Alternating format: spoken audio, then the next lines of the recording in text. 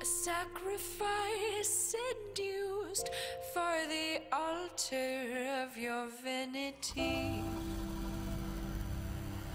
A jealous, hungry God, craving praises of profanity. With bedroom dark and dine, and a deep mouth stained with wine, it drinks its fill. It was your mothers, not your brothers, that agreed to feed you poison.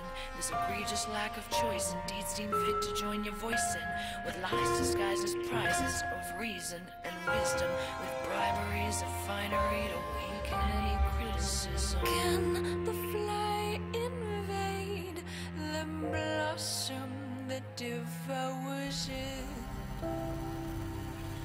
A mouth that lies in wait for a gift of life to shower it. All right. It is session 76. We are picking this up the night after the disastrous werewolf attack. This picture you see on screen, I was telling some people I wasn't thinking, and I deleted the scene where I had the background with your group haven, the group temple. So I found a picture that I think represents it decently well. Just imagine there's no skylight, and the back end, the end you're looking at, is closed in, and that is the stage where you guys come up when you are doing your services. Mm-hmm.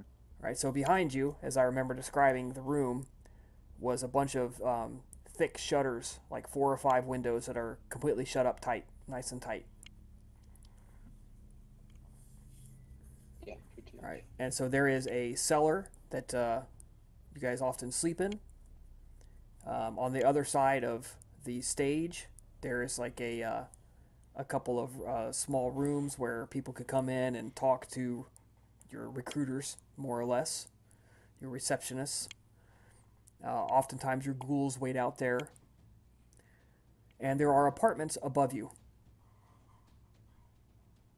where your herd, the cultists, stay for the most part. Alright. You guys have awakened. Some of you are hurt quite badly. And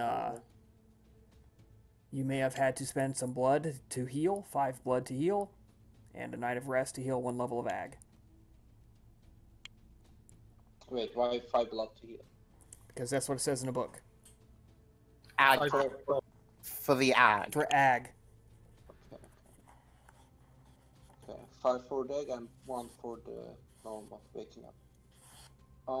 I'm not going to heal, but I have 10 blood. Okay. Spend a willpower point for me. Okay, did we regain willpower after sleeping, by the way? Or? You regained 1 point of willpower for sleeping safely. So I don't I don't add it to my shit then, so you can count it as spell. So,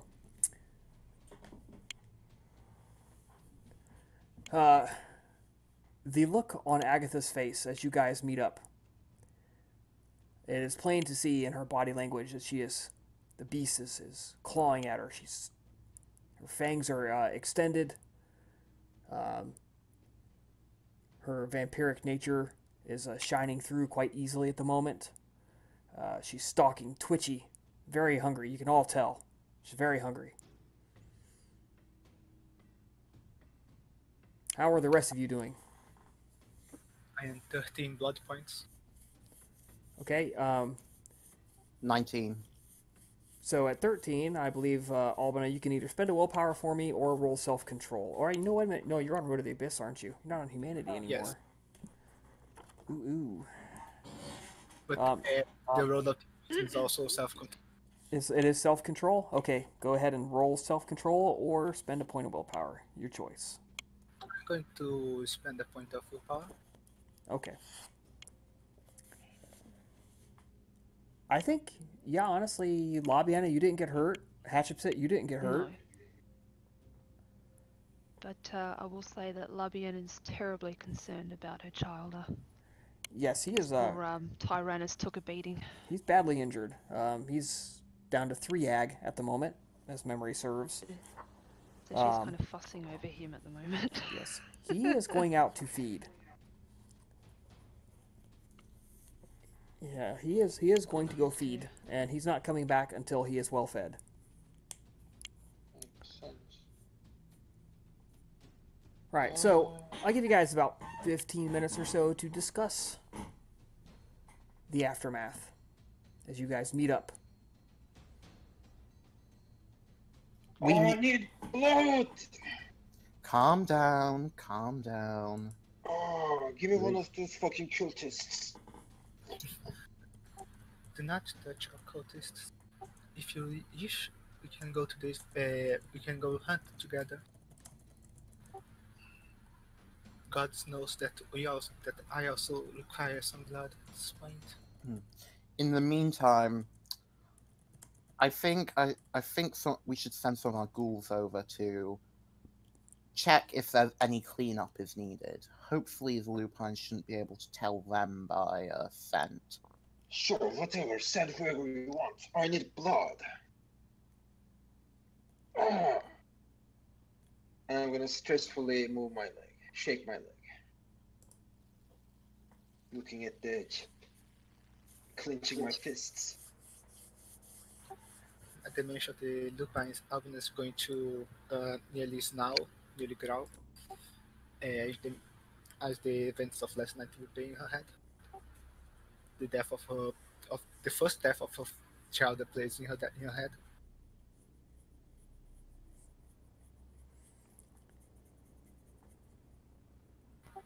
If you wish, we can go hunt together. Let's go.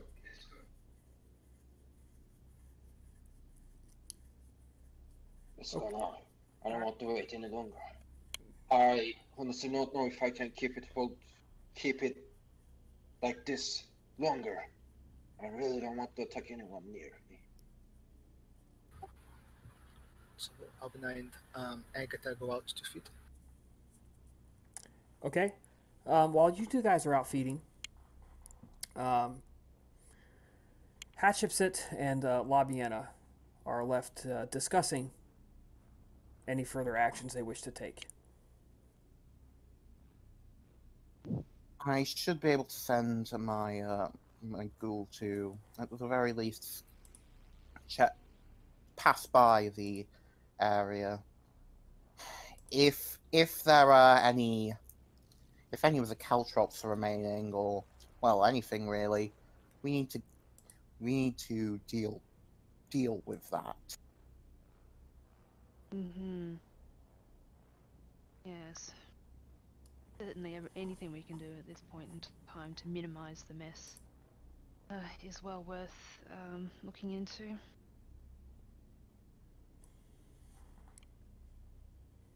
Okay, are you guys personally going, or are you sending somebody? I'm sending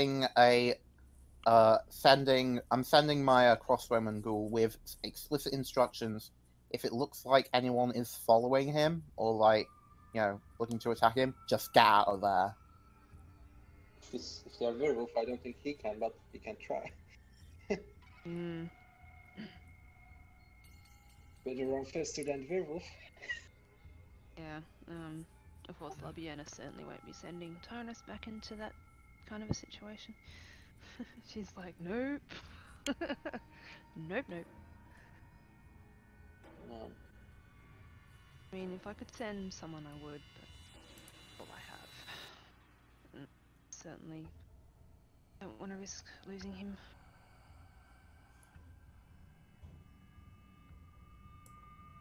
Okay. Let me make a quick GM screen roll. So Chris, Okay. So the difference between like dexterity melee hunting roll and like charisma subterfuge hunting roll, is the letter a little bit more subtle way to feed? It's all Like, about your approach. If you're using charisma subterfuge, you are convincing people to come in the back alley with you. right. But If you're using dex melee, you're walking up to them, and you stick the knife in their rib, and you go, "If you want to live, you're going to come back in this back alley with me." but like no option has better how to say it, stealthy approach, right? All of them are equally, subtle. Well, yes. Okay, here's the deal. I assume that your greatest dice pool is going to be feeding.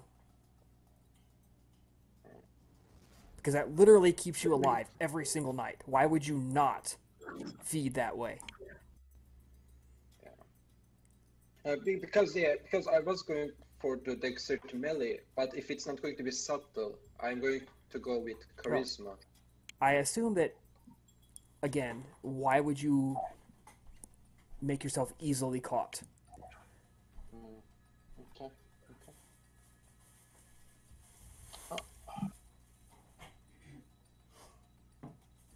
That's why I don't make a big deal out of whichever dice pool you roll, because unless you explicitly tell me you're going to make a production out of it, I pretty much believe you keep it quiet. Okay. So, what will be the hunting roll difficulty? It is 4 if you just don't care, and it's 6 if you want something clean. Okay. Let's go for something clean. Albin is with me. So, are we going to help each other or just going out and hunting? But not see why not help each other. Okay. All right. Well, add a dice then to your dice pool, Okay. and we can just have Agatha roll as you're watching each other's backs and helping each other. 4. Okay, 4. Well, you each can take 8 blood without killing anybody, or more if you just don't care about corpses. I think I will take.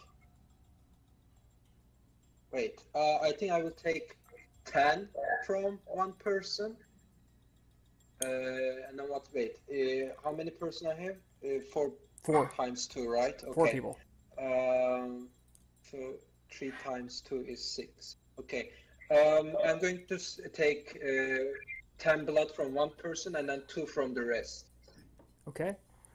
So 16 total blood. Right. Give me a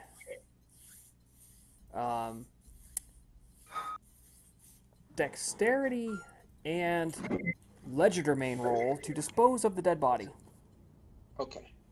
Dexterity, legerdemain. And can Albina help me with this? I do not really have legerdemain. Okay. Alright. As we learned last session, none of us have legerdemain. Right. Albina, how much blood do you take? 17 total. Can she help with shadows or something?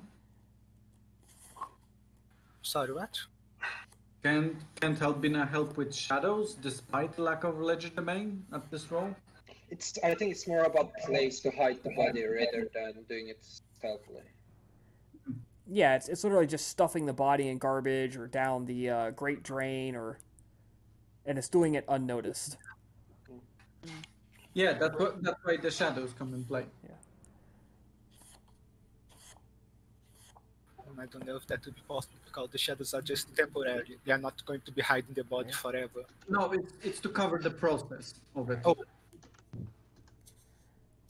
All right. Well, you got 2 successes. If you want a chance that you can roll 1 more dice and for a help action, and then Albina has to do the same thing. She has to hide at least 1 body. No, I'm not going to roll. Okay. I would take 2 successes as well. Albina, you have to dispose of a body as well. Okay. What's the roll again? Intelligence and. It's dexterity and legerdemain. And Agatha, you can add a dice for Agatha helping you. I don't have any legerdemain. I rolled with like I said, difficulty 7. Like I said, You got dexterity, right? You can carry bodies. Yeah. All right. Well, no successes, but it's not a botch. Um,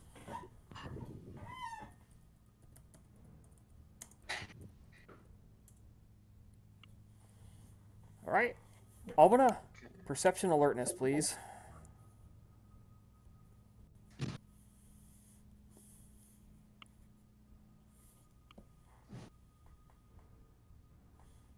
No. That one is a botch. All right. No biggie. Boy.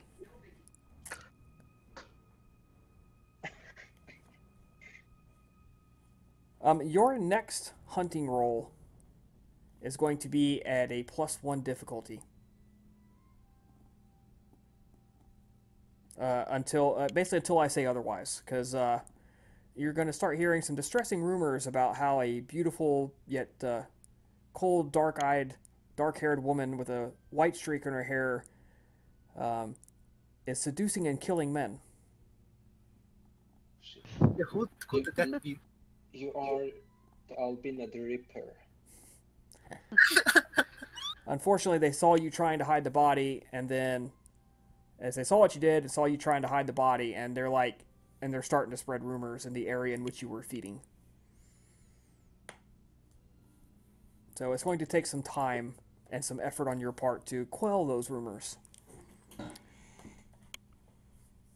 Wait a minute, aren't you that murderer? No, that's my sister. My sister, not me. That's my Yeah, fault. maybe- This is what dominates for. Yes. Mm-hmm. But she didn't see the person, so. Yes. Yeah, it's just going to take some time and effort. Yeah, so we hunt and go back to the haven, I guess. Okay. By the time you guys get back, Hatchepsit, the man you sent, has returned. He said nobody followed him. There were no signs of it. There was a crowd of people digging through all the debris, trying to find useful stuff. But all the silver weapons were gone. In fact, all the weapons were gone. Wow. Like, clean gone, or... Like, gone. Just not there. Okay. And nobody seemed to be talking about it either. So there wasn't like, I just found a treasure trove of silver. You know, nobody's saying anything like that. Okay. Well, that's... Alright. Should we be worried about that? I don't know. Worst case scenario, the werewolves got it and they'll be able to use it to track us. I don't think... I think the worst case scenario, a vampire got it. Why? Because if they track it back to us, that will be worse than the werewolves tracking it back to us. Yeah. Why would that be worse? I mean, listen, the thing with the vampires is that they will come after you not only, like, they can come after you physically, but why would they do that when they can come after you socially? Which, in the long term, is a little bit more trouble.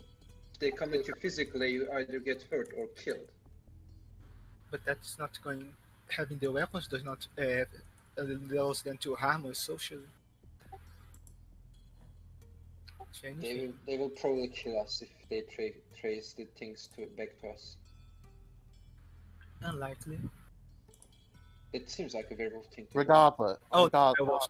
regardless, there's not much we can do at this point. Yeah. At- I mean, look, at the people very- are not talking about the silver caltrops. That's good. At the very least, the humans don't appear to be aware of it, and that's all that matters right now.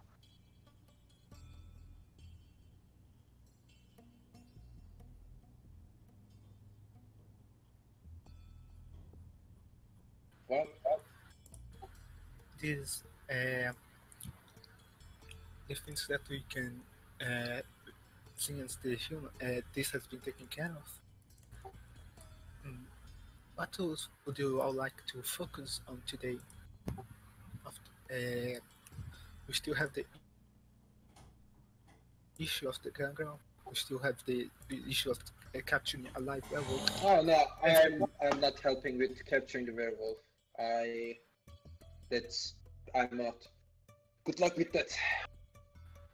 Preferably a member of that then pack that dared to kill one of us.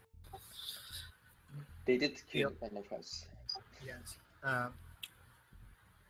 And there is also the matter of assuring the success of the protege of Camillus.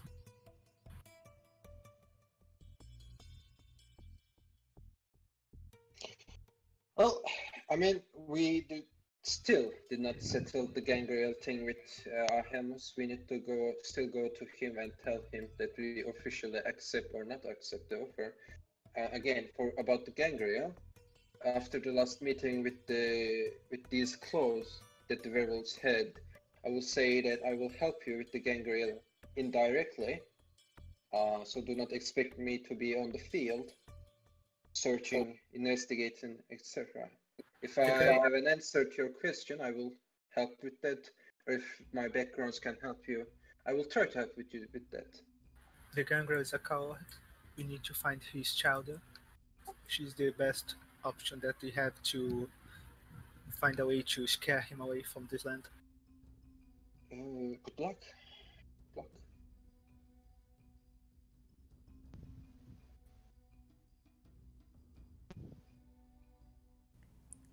luck. Okay. At this point, there is a pretty loud knock at your doors, and one of the attendants in front comes up and says,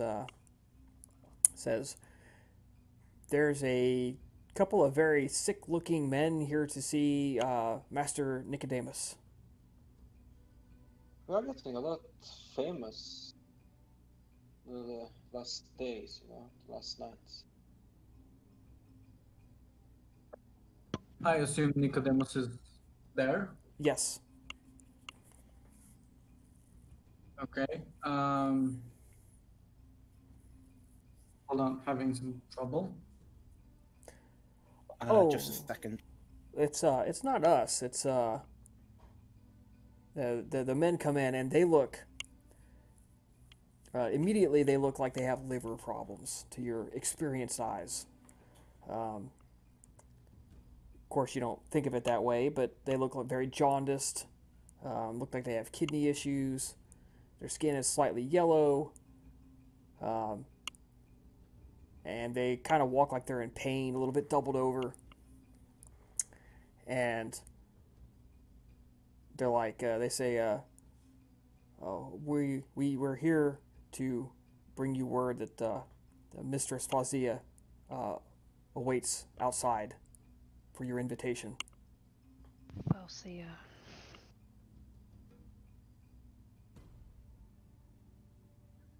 I don't expect Nicodemus was just letting them in upon hearing that they're sick. He would rather investigate them outside primarily. But okay. Okay. So if you're standing outside, right as they say that, a wagon comes up and is pulled by a couple of donkeys. So it's not a very big wagon. And there's a third person sitting on the front, driving the donkeys, and sitting in the back, just looking around, is a familiar figure wearing a familiar wooden mask to you.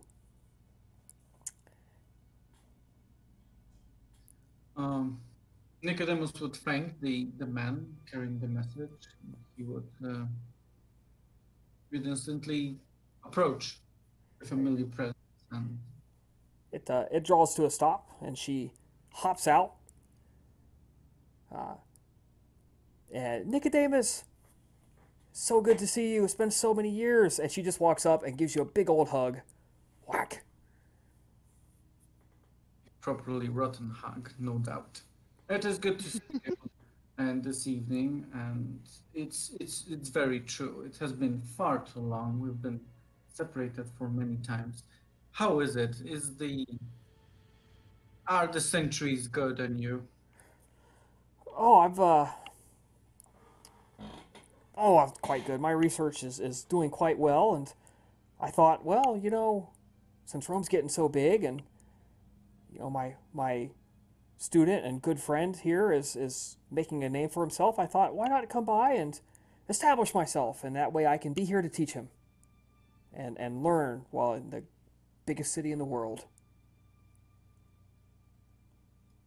That's a splendid idea. Do you have a more detailed concept? What would place your place in Rome be? It's a city of great opportunities, but also a great strife. Oh, well, I don't care about politics. I was hoping that you might help me find a couple of spots to hunt and to haunt, and maybe a bit of help setting up in an area with sick people and fresh corpses. As sad as it is for me to say, there's never a decline in supplies of fresh corpses in Rome. It's just how it is with too much city, with inferiorly sized cities with too great of a populace. And I fear that the hygienic conditions have been quite unfortunate, and they've contributed to the cause too well. And this shouldn't be a problem. As far as the location goes, I would have to think about that because it has started to be very, very crowded. You see, just because we ended wars with Carthage and everything else, it doesn't mean that the people have just left. In fact, they've been blooming quite a while. I hope you did all the necessary presentations and all of that. I believe the higher ups are very touchy about things. Oh, well, I sent word on ahead of me, but I haven't talked to him yet face to face. You know how these things get. Sometimes messengers get lost. I haven't even seen him yet. So listen, you gotta invite me inside. Let's say hi to everybody. I don't see why not. Oh, cool. Sure. Good. She grabs a sack, and there's a stench that wafts out of this bag. And she opens it up, and you hear this kind of wet squelching noise.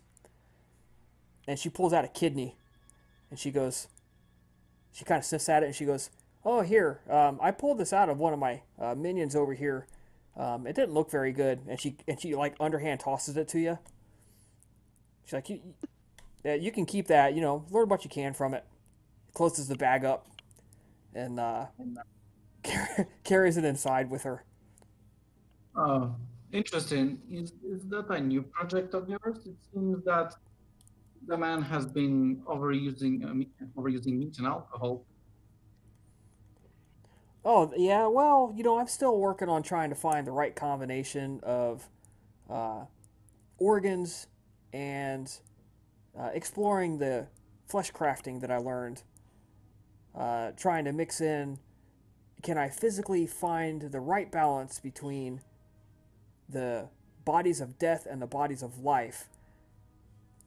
What makes it really become like us? Is there a way to mix the dead and the live to get something like us?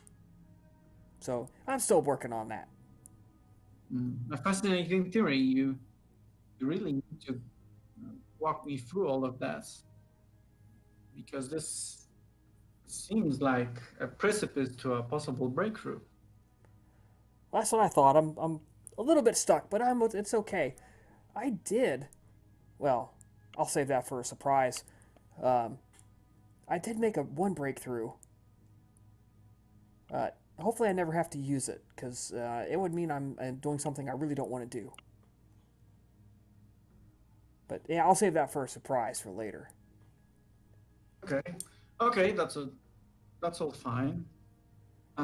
You've been in Rome for how many nights? Is this your first night? Oh yeah, she's as you walk in the door, she's talking to you. She's like, "Oh yeah, I just got here. We pulled in through the north up there, and made our way up through the mountains, and then over the top, and it came back down. There's a whole bunch of pissed off people in the field. Did you know that? A lot of angry people. Oh yeah, it's part of the domestic politics. I believe I expect it to last quite a while, and it may have a pretty dynamic repercussion. So there is a political angle that may cause people get riled up. So if you ever wander streets at night for search of nourishment or to which subjects,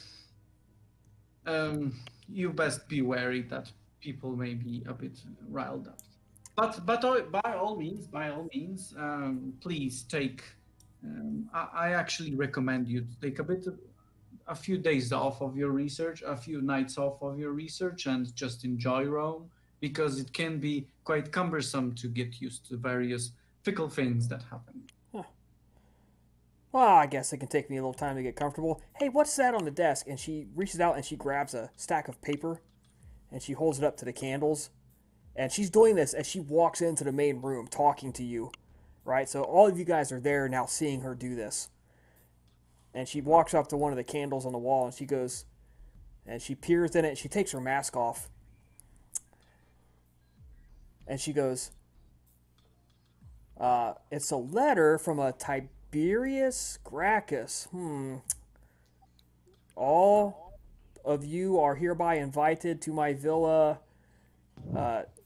Is this supposed to be? I think it's supposed to be tomorrow night, right? I think that's what the date is. And she reads the date out. And she goes, where did you grab it from? Was this lying around? Oh yeah, it was just sitting right up front as I walked in. I guess you haven't got to that yet tonight. That's fine. And she is totally oblivious to the fact that she is greatly invading your guys' privacy. Like, this is very much a social faux pas, and she doesn't give a shit. But then again, she seems like a person who wouldn't use that information against us. So.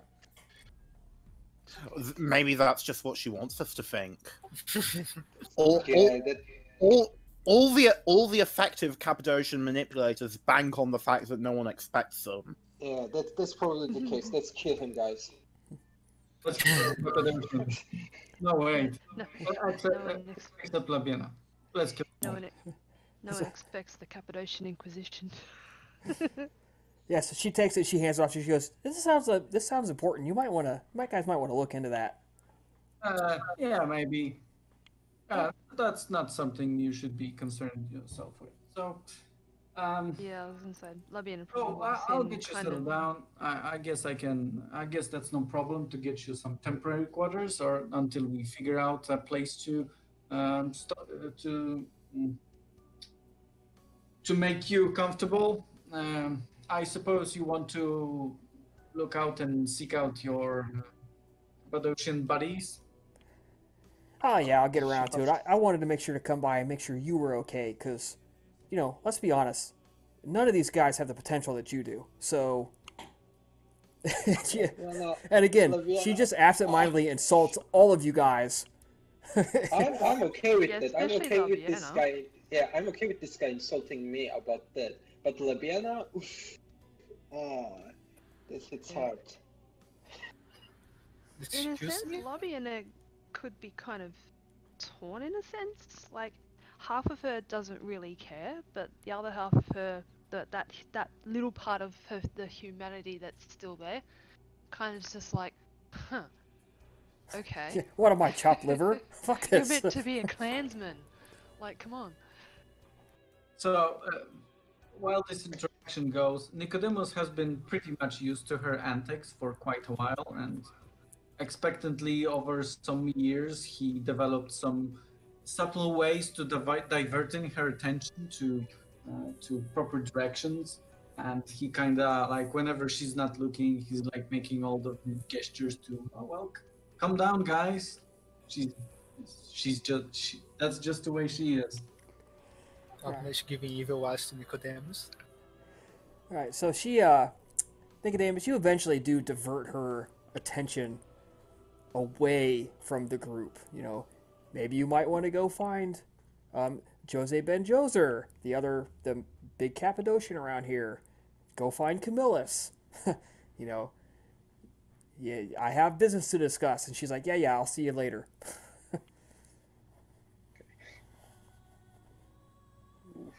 I put one of my hand on Leviana's shoulder and I say, don't listen to her. She's just an old bitch. None of us When, had I say that when she is not with us, by the way. I don't say it when she is in the same room. none of us have your potential, huh, Nicodemus? Sorry, can you repeat that? None of us have your potential, huh?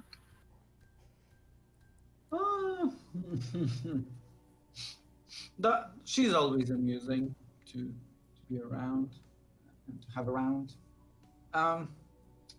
She might actually be useful in a couple of things, but I'm not sure how it plays into our current predicaments. Probably wouldn't. Out of character, did I still owe her a boon? No, it was another Cappadocian. Or was it she that owed me the boon? Oh no, it was the same Cappadocian, sorry, my mistake. No, La Vienna, you owe her a minor boon. And a major boon. A minor and a major. Yeah, to listen No, minor for and major. listening The her major- lessons. The major was to do as necromancy, yeah? Off the top of my head, I don't remember the exact circumstances. But you and Hatchet both owe her a minor and a major boon.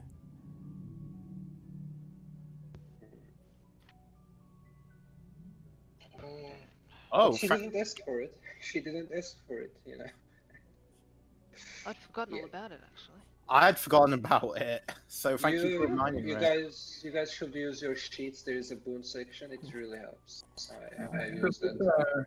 To be fair, a K-Knight doesn't remind of it until they really need it. So it may strike you as surprise in the least convenient moment. Yeah, probably. So we got the Tiberius meeting. Right, when was it again? Tomorrow? Yes. Are we going to run into those goons again? Most definitely. I give it 99% chance that we will. Hopefully, it will be inside the building, not outside when they are trying to ambush us and intimate us to not go there. Look, we're not even going to make to the building. They're going to divert us as we go there. We need to figure out something. I have an idea for that. I cannot be present at the meeting with Gracchus, but I can, however, be a diversion for your his other vampires that have been keeping an eye on him. But yeah, I mean, considering you can be near impossible to see because of your shadows, it can be very useful to have you around. Now, if Nicodemus, you and Het will go there, I think I should do something else somewhere else at the same time. I'm also quite tired mentally. If I be there, I'm pretty sure that the La Sombra or the Winter will quite hassle for me, and the last thing I want is really breaking in that place and doing something wrong. We might You guys, we might try several different diversions. Labiena and Albina can be one of them, but we can also try and influence some mortals from the vicinity to spread some convenient rumors that don't necessarily break the silence of the blood. So they take the bait, and we have an opening. definitely. I mean, we are going to the. So as long as Albina is not seen by the guy, our guy, shouldn't be too much problem, but I don't think if she will want to show up in human form. I think it's better if she stays as a ghost shadow. Out of curiosity, real quick, was there any other male? Let's see.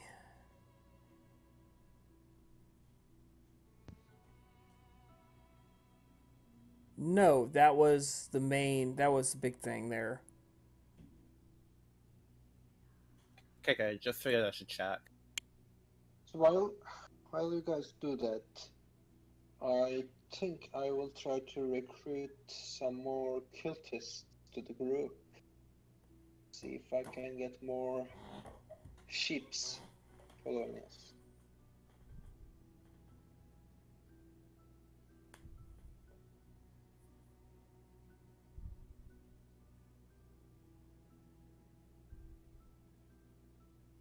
Alright.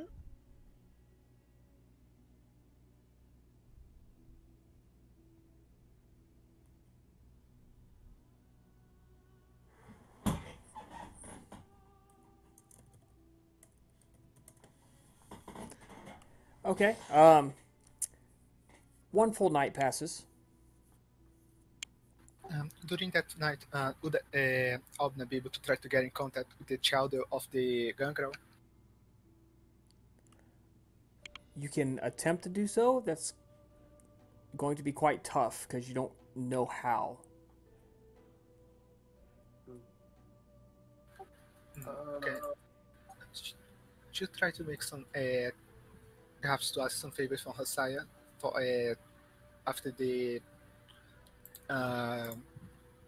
attack on the werewolves. Oh yes, your sire. She's definitely going to hear about that. I'm curious She's going to about want how the whole story. Curious how she's going to react. She's going to give it all, not hide anything. Perhaps she's going to embellish her position and the position of her child is a bit. The participation that they had in killing one of the werewolves. Perhaps she's going to hide the fact that Mercutio died in one hit. I mean, you can say this. The child died in one hit while you survived. Without taking any damage. She is obviously quite upset, pacing back and forth, shaking with anger.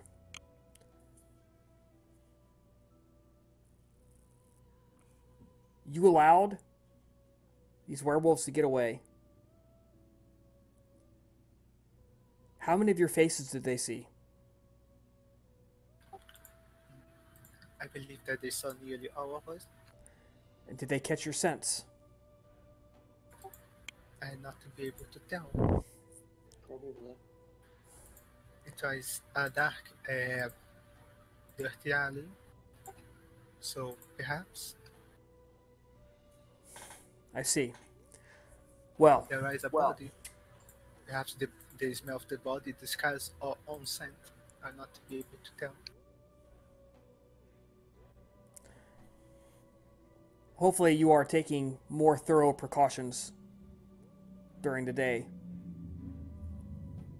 Such a failure is sure to come back to you. I fully expected to do so.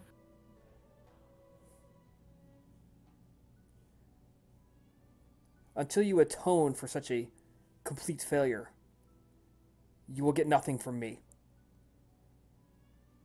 Only success is rewarded.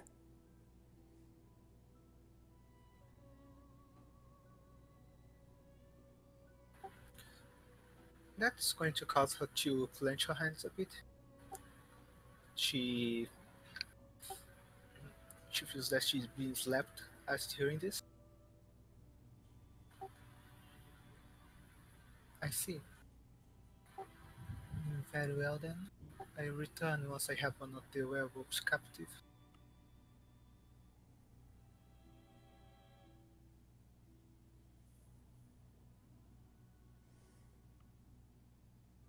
See that you do.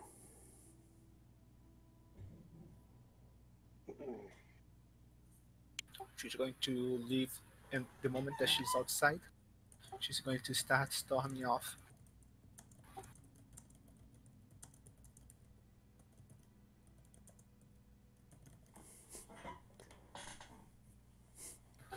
Since she got nothing for her, she's going to try Roach, Papa Roach. Papa Roach, you put out the signal that you need to talk to him. And it usually takes several hours in this time because those watching for such signals need to go find him and let him know what's going on.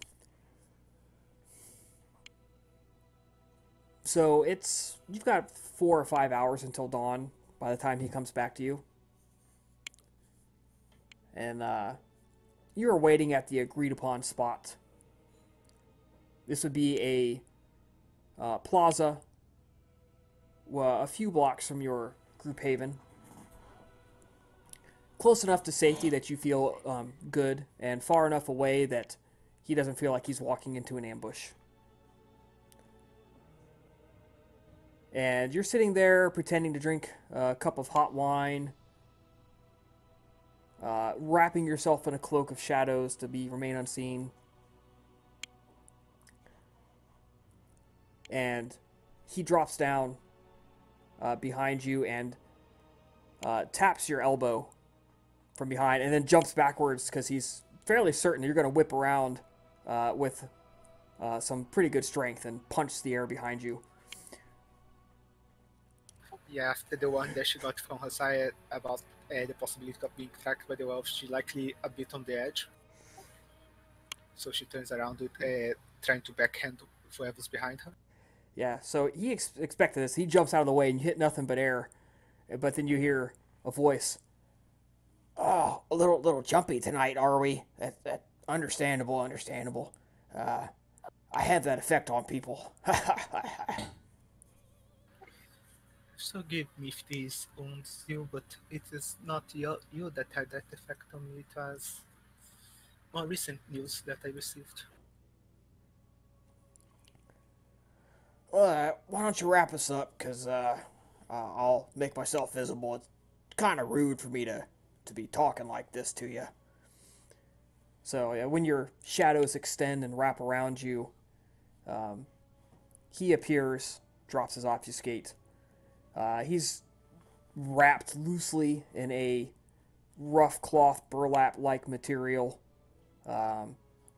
It's quite filthy.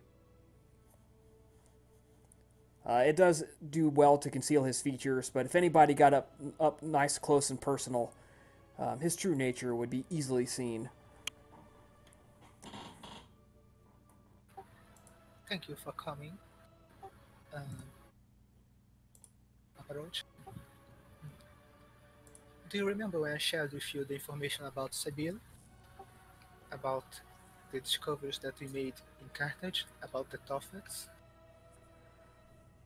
Yeah. Quite disturbing that information was. We got quite a bit out of that. I'd like to ask you if you could share some information with me. About how I might get in contact with the child of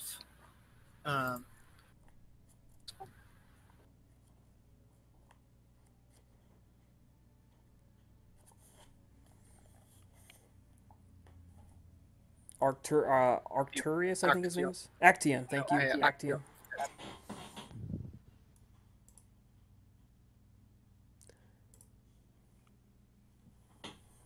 Alright. Oh, let's see.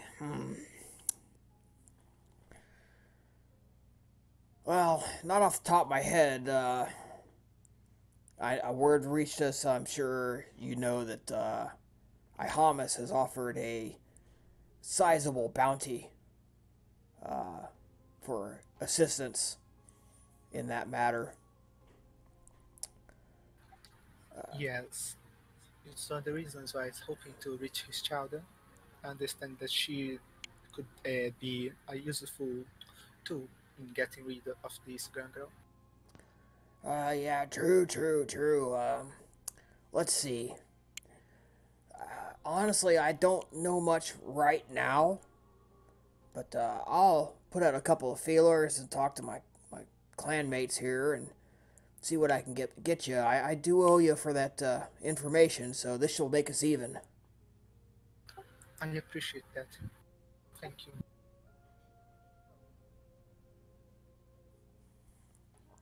He just appears to vanish and leaves. Alpina gets up and she lets down the goblet of wine that she was holding on the seat, and she heads off back to the haven.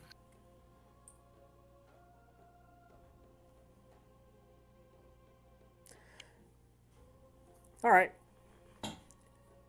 It is the next night. You guys have regained a willpower point. Some of you may have had to heal another level of aggravated damage.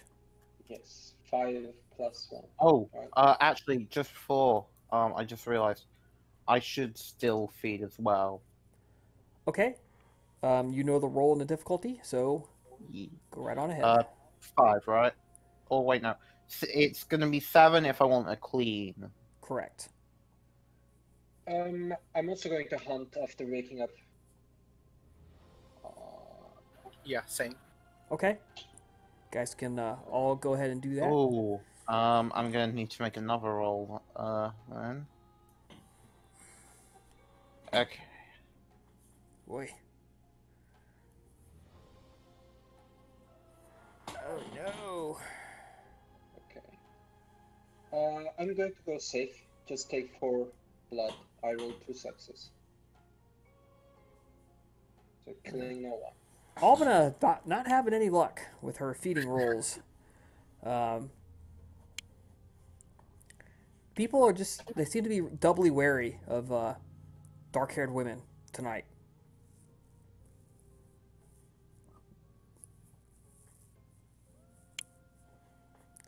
Yeah, Albina, you come back to the Haven and you're pretty frustrated. You're just like, what the fuck? I've never had such a dry spell in my life. Oh man, this is not your lucky week.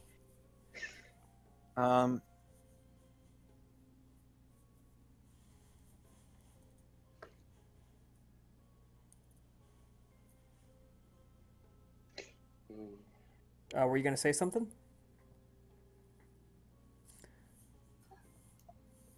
I forgot. Don't mind me. Okay. All right. So you guys have quickly hunted. If you hunted this night or last night,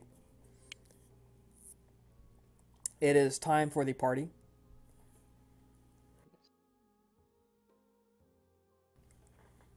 So Nicodemus and Hatshepsut are going, as I recall. And the other 3 of you are essentially going to be running interference. Is that correct? No, not me. I will try to recruit more cultists to the okay. Cult we have. Right. And how are you going to do that? I'm gonna try to do the way Labiana did. Just go to a what is it called? Audience? I think I pronounced it right. So you're gonna start trying to gather an audience. Yeah. And I'm going to go to the people which our cultists are looking for. So it will be like pregnant woman and homeless woman, stuff like that. Women that need help. All right. So you begin walking the streets, talking to these troubled women, preaching as you go. I'd like you to give me a charisma and expression roll to gather enough attention to bring these people into you. Will charming specialty help? No, because you're literally just trying to get their attention through flowery words and saying the stuff that's going to catch their ear. I have no expression. You have no expression. Okay, so no. Raw charisma, difficulty 7. Okay. 50 7. Let's see. Okay, this is a normal fail. All right, people just no, they don't seem to be interested. Penetrate again. Yeah, it'll be difficulty 8. Okay, can I spend a willpower? Yes, you can. Okay, I will do that. Oh, that's 3 successes. Ah, there you go. All right, you get a small crowd. Men and women off to... They're buying the last bit of food and stuff from the street vendors. Getting the last bits of wine and water. Making their way through the dark streets into the insulae in the crowded valleys. And some of them have stopped to hear you speak. A small crowd, maybe 6 to 10 people, have stopped to hear what you have to say.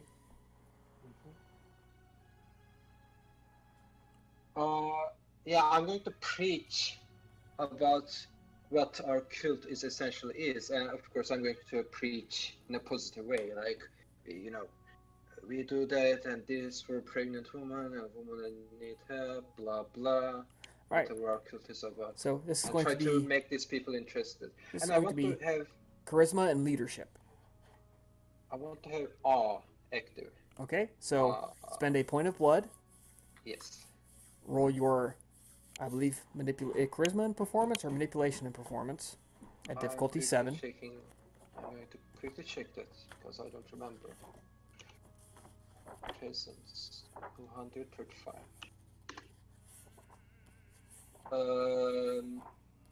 Let's see. Charisma performance difficulty 7. Yep. Okay. Charisma, or is it charisma plus performance? Yep. You need 3 to 4 Yes. successes. Okay.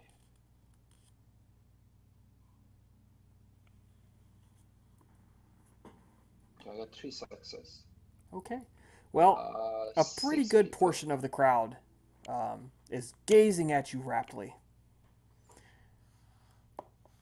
Okay. Do you want me to say my impression, or are we going to skip that? I don't know. I assume you want to be a charismatic preacher. Pretty much. All right. Charismatic. Your words hold extra importance to these people. They listen to you like a crowd of religiously influenced, listening to a tent preacher handle snakes. So charisma leadership. How many dice do you want me to add? Like, I didn't get all the people, so how do we Roll just add your presence dice. That these 6 people are going to be the ones who potentially follow you back. Okay, charisma leadership. Plus 5 dice. The difficulty box one? I don't know. Okay. It's going to be very depending on the person. So let me roll. Okay. Oh, you will. Okay, you can roll. Yeah, I don't know if my specialty applies, but yeah, charm specialty. Difficulty 5. Okay. Charisma leadership difficulty 5.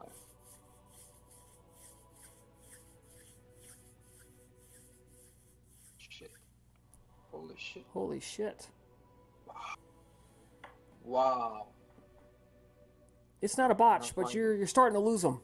They're walking away. Crowd's like, Wanna try to save it? I don't know. Just I'm pretty tired. They're starting to Wanna try break up. save it? Is there a way to save this? Like, get their attention back? Get their interest? You can roll a charisma leadership again at difficulty 7.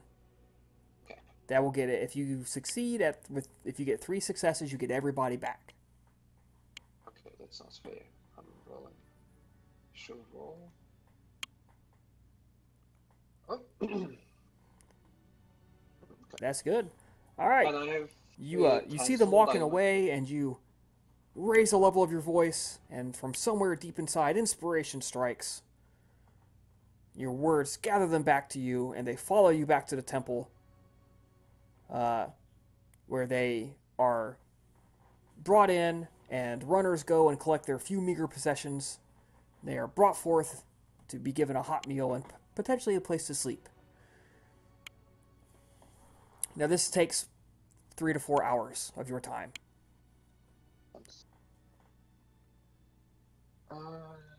Yeah, then I just don't do anything, you know. All right. Or do minor stuff that is not important to say. Okay, so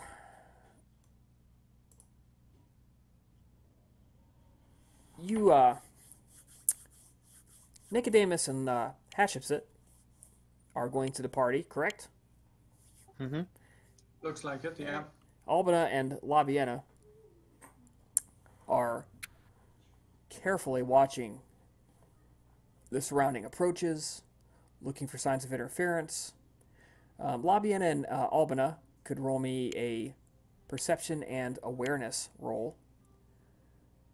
You each have your own way of extending your senses. Of course, Labiena has her homunoculi that she sends out.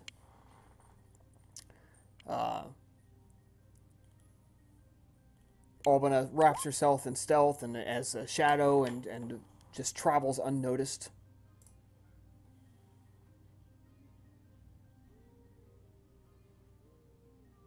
All right. Albina, you see nothing of concern. Labiena, through your homunoculi, you don't see any of the supernatural, the vampires that you have seen in the past. They don't appear to be here tonight. Or if they are, they're up to something very, very subtle.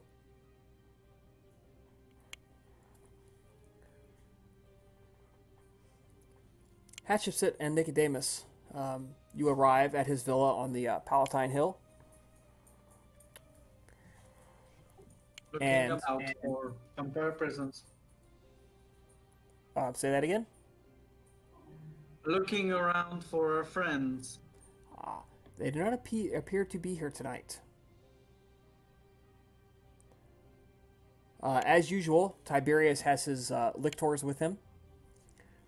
His scribe, the bald-headed Egyptian woman, is there, taking notes. His father-in-law, I should say, is there. His wife is there. His younger brother is there. And many clients. He has several dozen powerful clients, and many who are not quite so powerful. Men who are just loyal to him.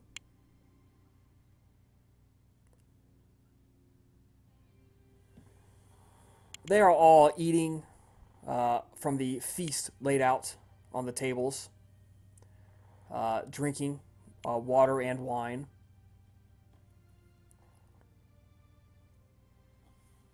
How did the two of you handle this? Describe how you handle going into the party, how you handle talking to people. What do you guys do?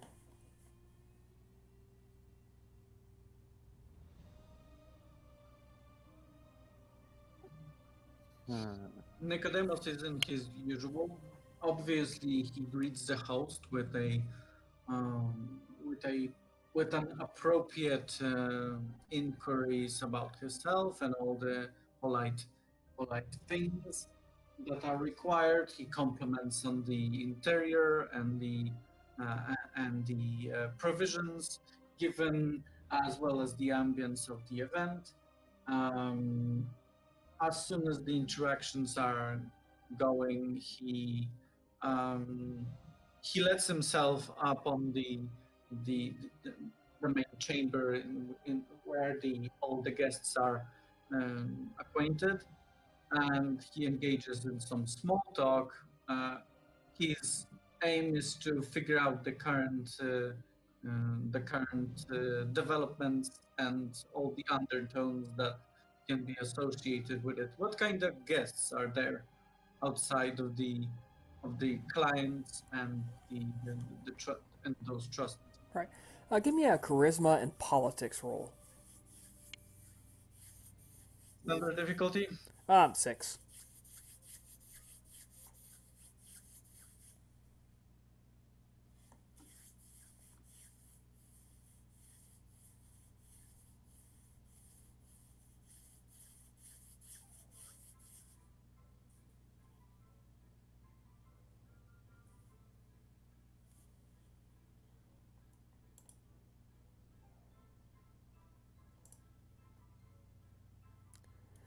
All right, yes, you succeed in taking the measure of the crowd and these men you're talking to. Obviously, a number of them are military veterans. Um, But all of doesn't them or- respect Tiberius's oratory and his legal mind. Some of them even served with him on occasion. you mentioned some. Does it mean there's like a higher than usual amount of military minds? Well, again, the military was seen as an entry to politics. Yeah, that's fair. So, So a very large number of them did serve because it was seen as a patriotic duty and as a good entry. So, but most of them did not make it a career. They served some time and then came home and did their family business or what have you. does it seem like they've all been victimized due to the land problems? No, these men have not been victimized. In fact, they're more likely to be among the victimizers. But they all agree that Tiberius is correct. They have enough sense to see just past their own nose. They very much agree that just because they were allowed to do it doesn't mean it was right to do it. So he seems to be attracting the good kind of people. What seems to be their mood considering the political developments? They all seem quite concerned. Tiberius has not been able to push through his reform bill. Every time he tries, it gets vetoed before it even reaches a vote. There's a peculiar quirk to Roman law when it comes to that kind of the plebeian council. If a law is vetoed, it can never again be proposed. So every time it gets vetoed, he has to go change it and then repropose it. And the law started out really, really fair and very just. All it said was you will obey the law as written.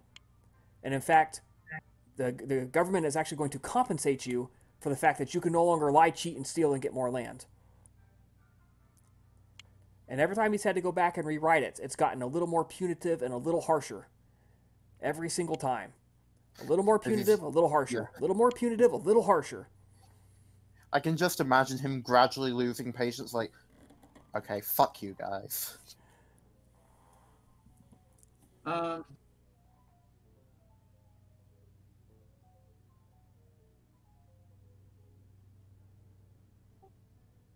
Does it seem that like does it seem like he's vetoed because he's Tiberius Gracchus, or they're actually vetoing what he says?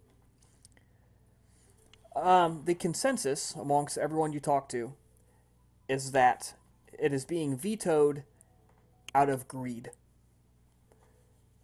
No, but Partly out of greed and partly what they say is the way Marcus Octavius justifies this is that Tiberius is doing things in a way that he is breaking the accepted norms of Rome to preserve the spirit of Rome. And Marcus Octavius and his allies in the Senate disagree with his approach. So they're gonna brush against the norms of Rome themselves. So him and his crew, they don't see it this way, but they're using the laws of Rome to break the spirit of Rome. And Tiberius is going against the normal laws of Rome to preserve the spirit. So they've got competing ideologies here. Neither one of them sees themselves as the bad guy.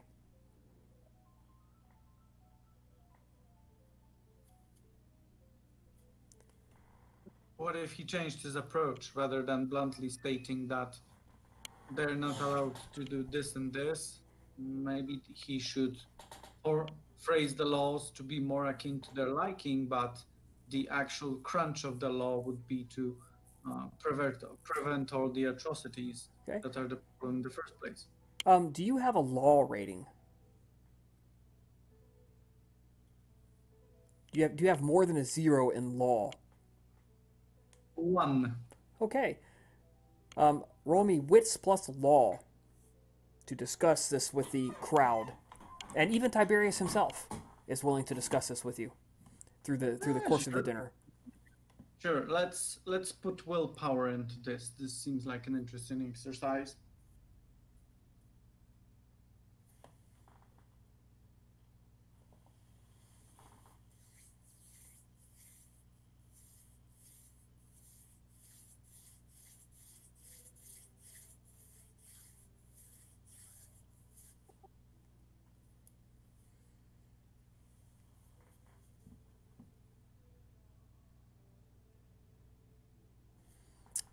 Okay. 2 successes.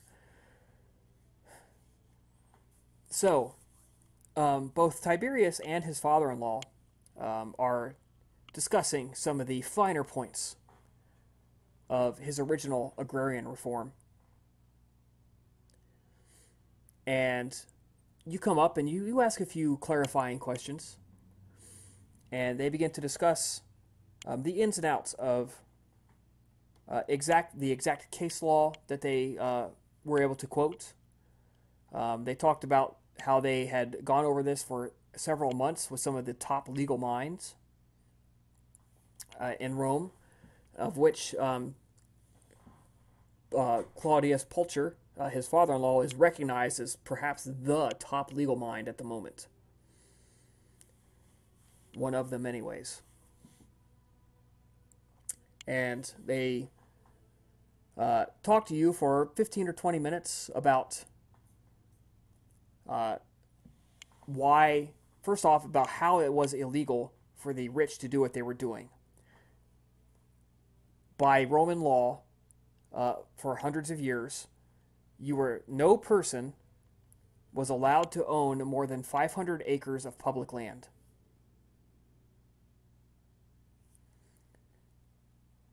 And what these men were doing was, at first they had bought them under false names and used shell people to buy this land. And eventually they just quit doing that and just were openly occupying, not even really buying it, just going to occupy all this publicly owned land and bringing in slaves to farm it for them. So you had these many rich people who owned thousands upon thousands of acres of public land in direct defiance of Roman law. So they discussed how they wrote the law to say, under this, you all agree that you will give back all of this excess land that you are not legally allowed to hold. You will not be punished for this in any way. In fact, we will compensate you for the loss of income. You will get money for the loss of your farming income because you're no longer allowed to have this land. And now this reclaimed public land will then be divided into parcels and used to provide land for the men who had lost their families and their homes fighting for Rome. And of course, the object was not just to distribute the land. It was because you had to be a landowner to be a soldier in the Roman army. And they were slowly losing so much ground to these giant farming collectives that their armies were growing light and short. They could not field armies like they used to.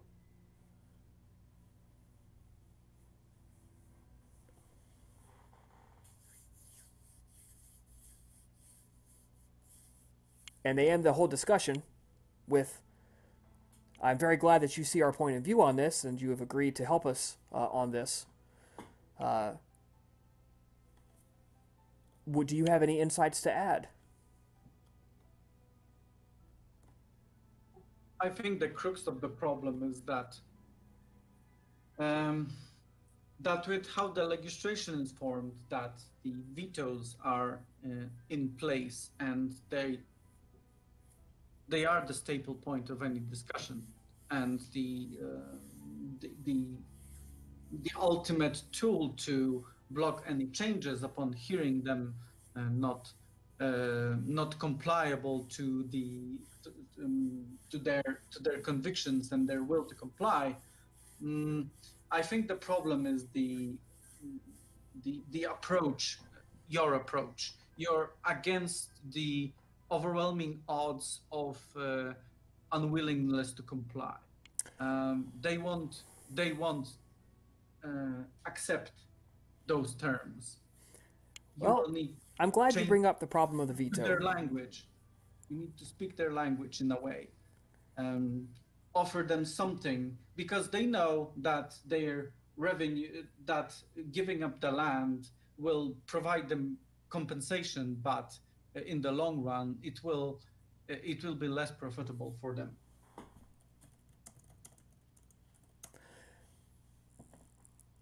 Well, do you understand? We offered to pay them for losing the income of their illegally held lands. Yes, but in their minds, they're going to get compensated, and maybe they will make up the amount of coin they make for the coming years.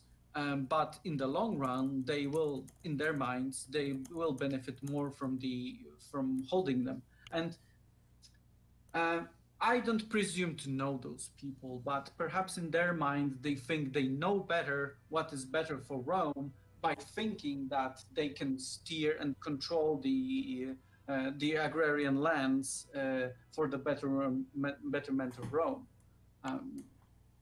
Far be to question their motives, at least, but my point is that perhaps your reforms need to be more veiled and hidden under different laws. I know this is not what you would wish to become of Rome legislative process, but perhaps this is the way, because anything you propose, they're just going to deny it. Well, I like I said, I'm glad you bring that up, because I was elected to fulfill the will of the people of Rome, as was my fellow tribune, Marcus Octavius. And, pardon me for a second, and he grabs a bell and he rings it, and everybody stops and they come to gather along the central atrium area where he begins his speech. He says, my family, my fellow Romans, everyone gathered here tonight, thank you for your attention and your loyalty. Tribunes are elected to serve the will of the people. It is the Senate and the people of Rome, not just the Senate.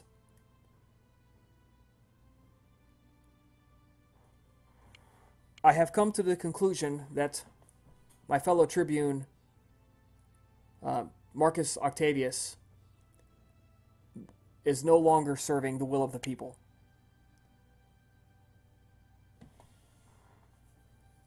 I have thought long and deeply about this and consulted many scholars, and tonight I have discussed this issue with several of you.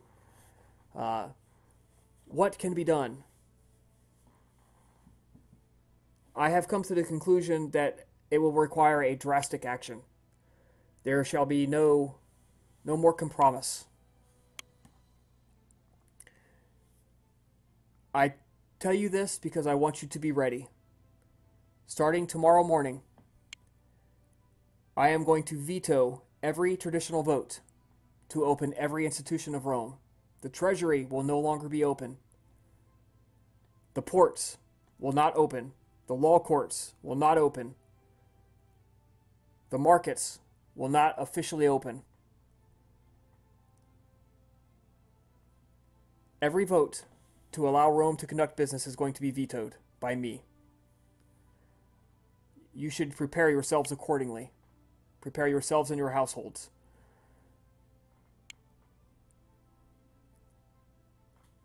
The way the Senate can convince me to stop doing this is to allow me to hold a vote to recall Tribune Marcus Octavius. Such a thing has never been done before. But he no longer serves the people, and therefore he no longer fulfills the spirit of being a tribune. And the people of Rome should be allowed to pull him aside, to cast him aside, and bring in forth one who will fulfill his duties.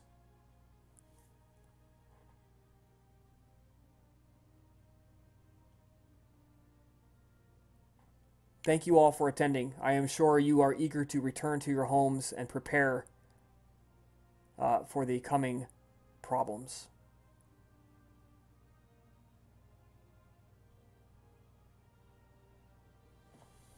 That will be all.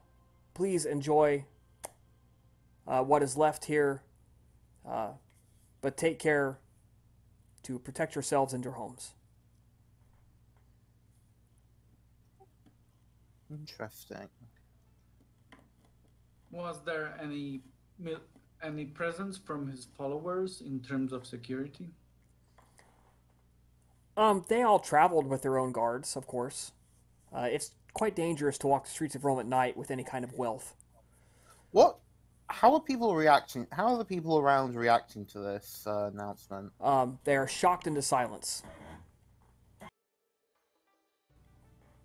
They anticipated some sort of grand gesture, of course, but something on this scale, this has never been done before, never even been thought about before. But Tiberius is not, he doesn't bluff.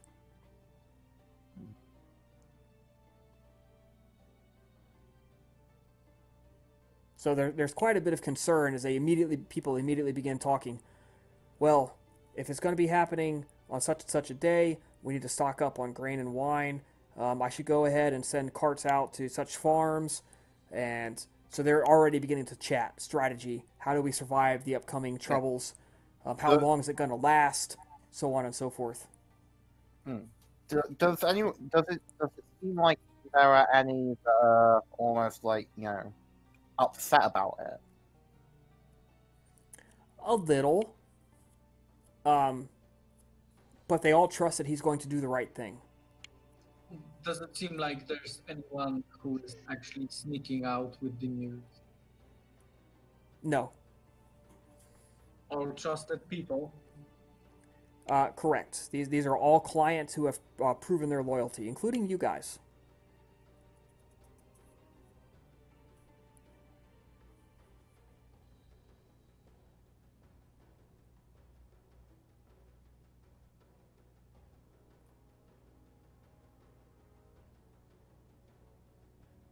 So what kind of institution is that? You're going to have to say that again. You got really soft there for a second. What institutions are going to be affected by it specifically? I didn't catch that again. Basically, what specifically is going to be affected by what, Okay, that's better.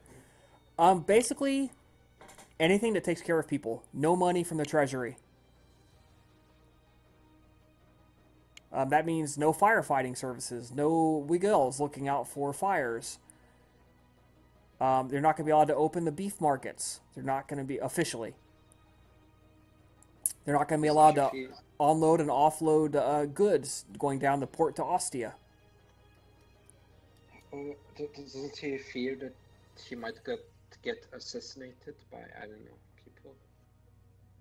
That's what the lictors are for. Okay. I'm just going to... But also, understand, tribunes are considered sacrosanct. You're not allowed to lay a finger on them while they're in office. This was a respected tradition of Rome for approximately 400 years now.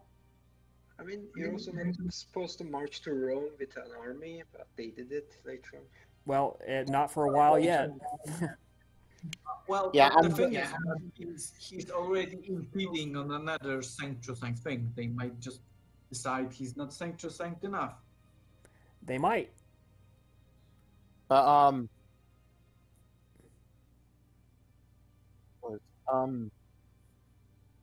I is going to try and quickly get over to Dennis. We could potentially use this by offering our services to all these people. Yeah, let's talk to him. What do you have in mind in terms of offering your services? Because the fact that he needs to be protected is like undoubtable. Well, beyond that as well, he seems like the kind of bleh, that we can potentially help with. We can potentially provide various things like, yeah, perhaps care that won't be accessible while everything's going down.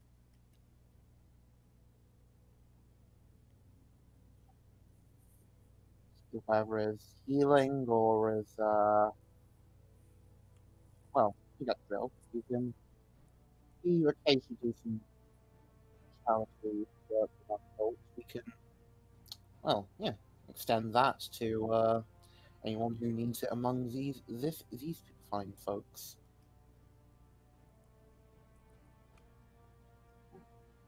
Well, our target, our concern is him primarily.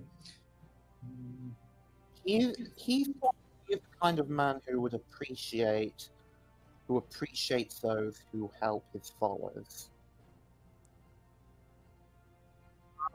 I think at this point we need to offer something solid rather than just speak in vagueness. Like, do you mean military presence, like bodies to protect his household, or just commodities and supplies? Supplies, or I don't know.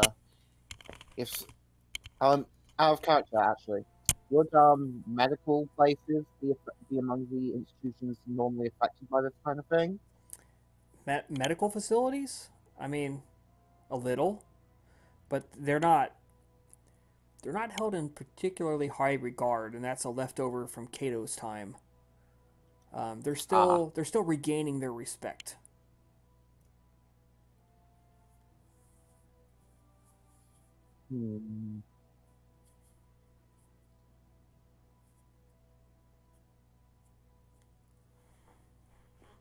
So the thing is that we should expect need to hunker down, but we shouldn't display it overtly. Now, what can we propose solid to him? To you've spoken about appreciating gestures. I think the fact that we're in his trusted circle means that we're expected to carry our own weight in this contribution. So it would need to be something extra. Fair.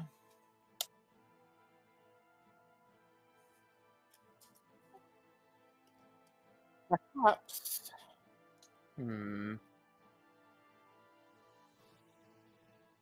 Perhaps.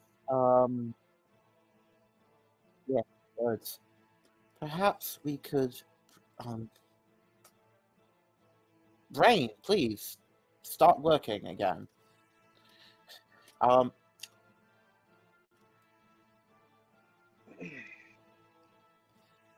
Perhaps. Ooh.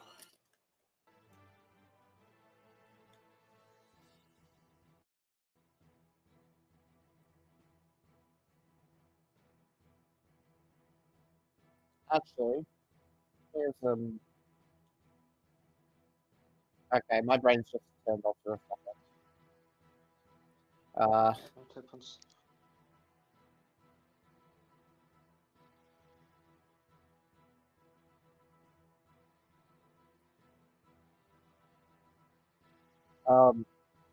Basically, Hats just admits that she's unsure.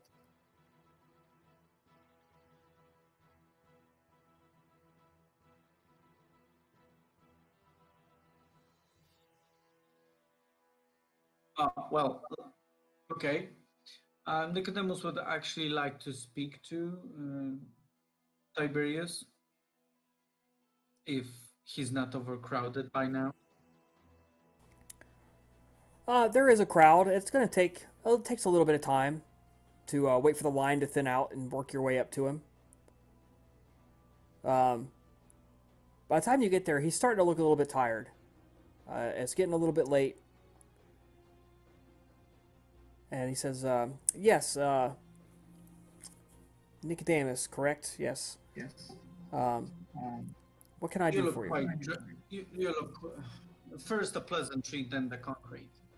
You look quite drained. Would you like a bit of a soothing wine that my college of Medicae are excelling with? It helps to rejuvenate the body, clear out the mind for the upcoming struggles. No, I think not. I think I will refresh myself with some water before I go to bed. This is fair. I just wanted to, well, congratulate you on the courage. This is a very bold move to declare such a war front upon the obviously flawed politicians of Rome. However, I just wanted to express my concern whether the defense measures you wish to employ us to protect yourself in these upcoming days are sufficient.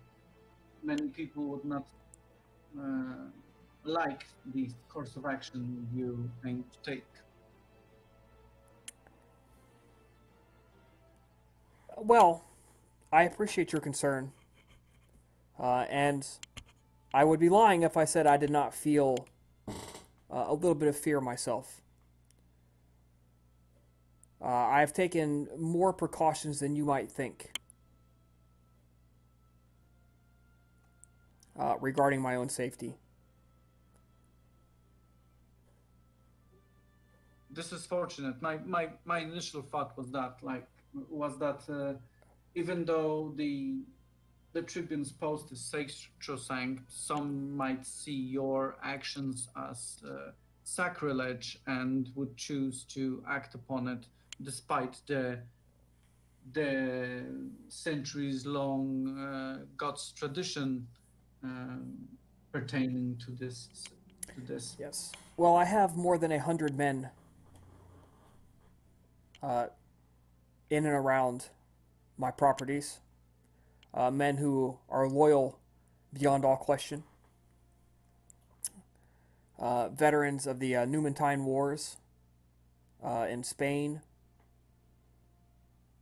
Men I personally saved from slavery or worse. Is it incorrect for me to ask what are your plans for the upcoming days? Is your declarations due to start tomorrow at the earliest convenience? I believe it's going to be the day after. You will need time to prepare your household. Certainly, but among my priorities is your safety as well. As it stands, I'm curious, what are your plans otherwise as to this? Is this business as usual, or do you plan to extract any kind of extraordinary travel throughout Rome? No, tomorrow I shall travel to the Senate and I shall tell them what is going to happen. It shall be business as usual for me. I must project an aura of strength and confidence. I must let the people of Rome know that I trust them. I trust that they remember the traditions of what is Rome. Understand, I don't do this for my own glory. You know that. Of course. If you were, you wouldn't be making this statement. This is a bold move for the correct direction. It will take a lot from you, and if you succeed, you will change Rome. But You're essentially making a sacrifice of yourself for Rome. Let us hope it doesn't go that far. I hope so too. Me and my me and my friends are bent to ensure your safety and that you um, are successful in your endeavors, and we will strive to offer any assistance given our resources and possibilities.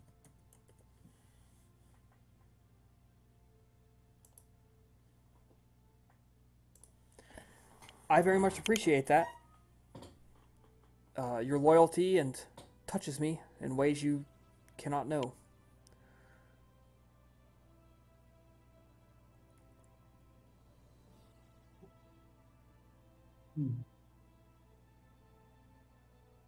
Should you require any extra assistance in ways of insight that perhaps are may turn out troublesome, do not hesitate to send for us. We will be doing our best to adjust to the upcoming situation. Of course. Leave a note with my scribe to make sure that we know how to get a hold of you quickly. Of course. I bid you good night, Tribune. Good night. As you begin to walk away, the woman walks up to you, and she's holding a. There's actually a servant next to her that is handing her fresh slate tablets that she's making markings on with chalk.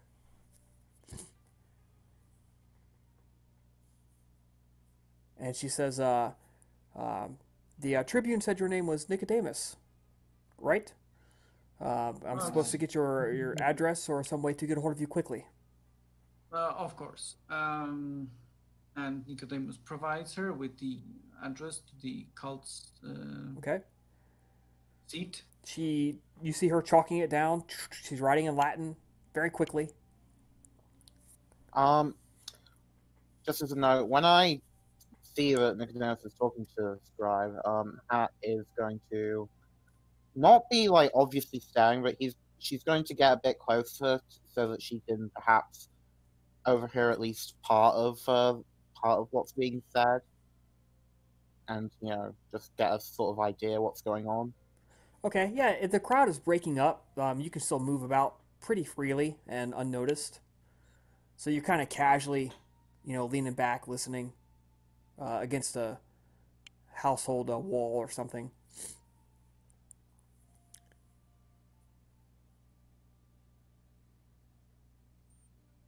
And she takes down your description of where it's at. That's near this square by this statue. So many feet from the aqueduct here and here, and she's taking all the directions down.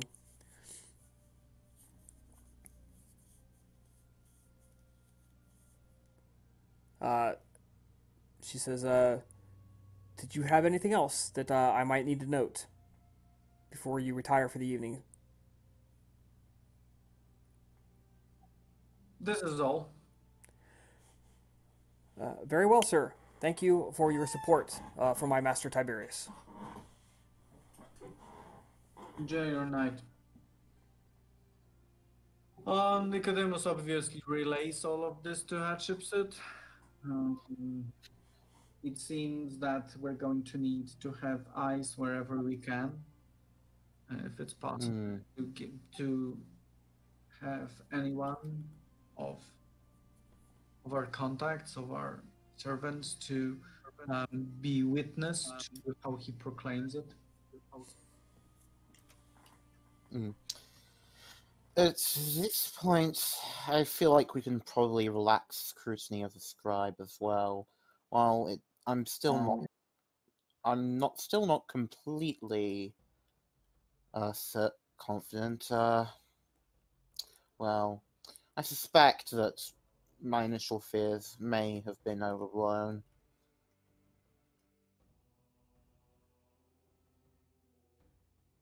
But we will see.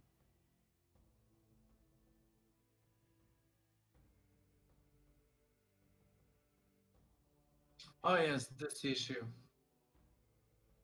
That's bound to be enigma for a while, unless we want to act. Hmm. I will just say that if she were who I thought, if she was what I thought she was, it would be unusual for her to so freely um, associate with someone so willing to shake things up. Perhaps he's just waiting for the right time to play her hand. True, true, but I still I've probably got enough with my clan's issues and my own issues. We should probably head back, start making plans.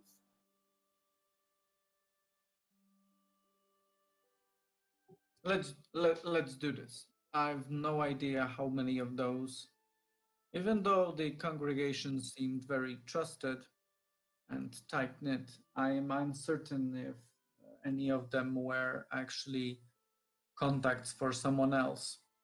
I'm quite sure that our friends would have eyes and ears on any event tied to Tiberius. Perhaps it would be wise to observe his household during the night and Perhaps, yeah. during the day as well.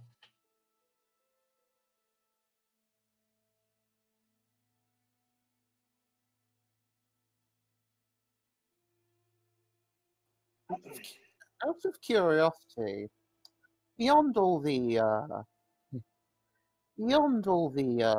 politics and well, beyond all the self-interest, what's your own opinion on just from a moral perspective on what he's doing right now?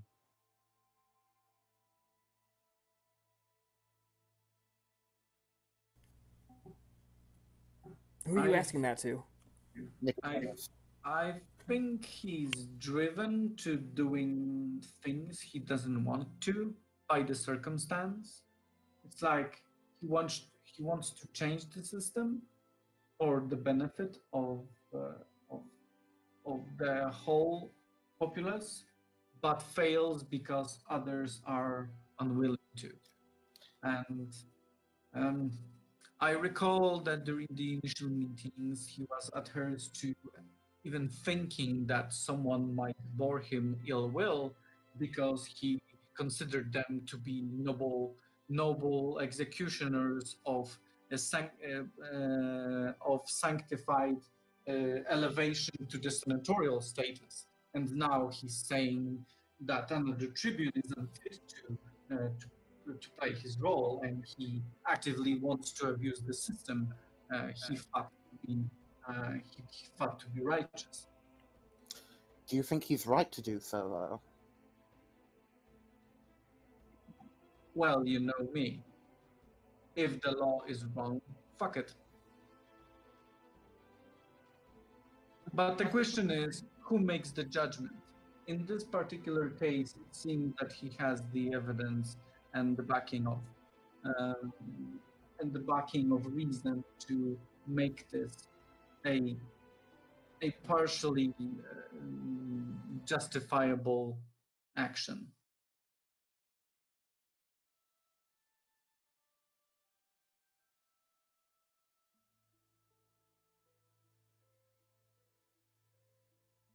Indeed. I was just interested to hear your thoughts on the matter. Uh, but for the record, I do concur, actually. When things are getting, well, when you cannot do things the right way, when you cannot do what's necessary properly, what other choice do you have than to do it improperly? His actions may very well resound through the ages. It very much depends on how things will roll out. Perhaps it will die down. I hope it will, and it will, in a sense that it will not impact the Rome as a whole, as far as the as the turbulence around the veto itself is concerned. Perhaps it will take the aimed effect, the target effect, the effect he wants. But something tells me that it's going to become very messy. And it's a good thing that he acknowledges that it may very well be his doom, but it may spiral out of control. Well, there's few things we can ever have complete control of. We simply do what we must.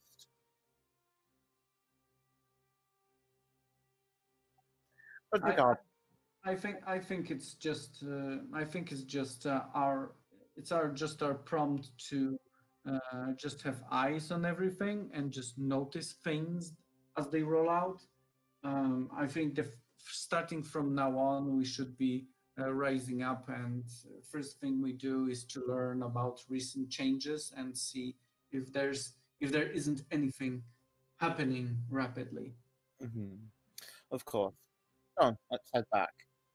And out of character, I need to go check, see what's happening with food, so I will be right back. I think it's a good time to take a 10-minute break, guys. Sure. Okay, so we're back. You guys are leaving the party. And that means...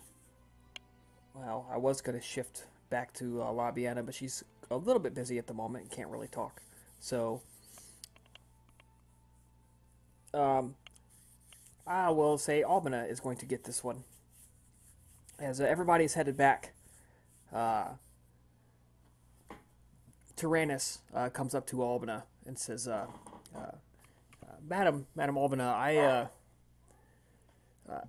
I've heard something terrible, and I think you guys need to know about it as soon as possible. What happened? The silversmith that forged our special weapons the other night is missing, and his shop is completely destroyed. She thinks on it for a second before she nods. They move fast. They're able to track him down that quickly. I mean, we have means to assert information. Why shouldn't they? Thank you for this notice. It might be best if we prepare secondary havens around the city for the future. Boy, and I will be right back. Well, I was the one who went and paid the blacksmith. So, do you think I should go ahead and Hide? basically make myself take myself away from here? I do believe you should, yes.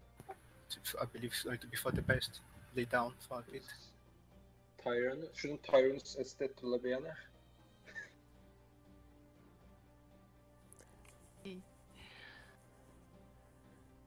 Well, I have only a few things. I'm going to find a spot to lay low then, and hopefully be able to weather the storm here. Do you require some money to secure yourself temporary lodgings? Yeah, I don't really have that. I lost my day job, of course, after Carthage. Amelia is going to hand him over a purse of coin.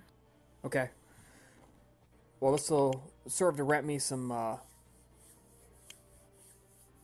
dark cheap pobble of some kind. I'll find something. I might have to leave the city walls, though.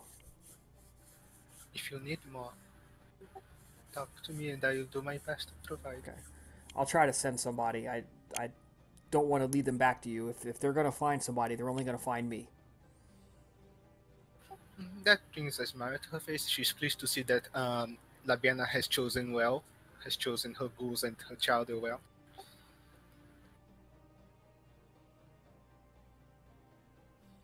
that, just let him run along and do his stuff.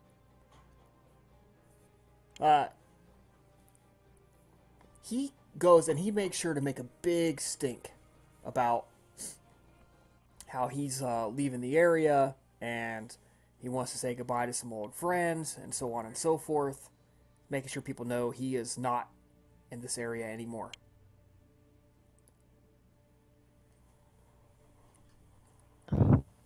Of course, this is all to you guys, transparent ruse to draw people away from your group haven. Although, Albina, your suggestion that you prepare some backups was probably a damn good idea.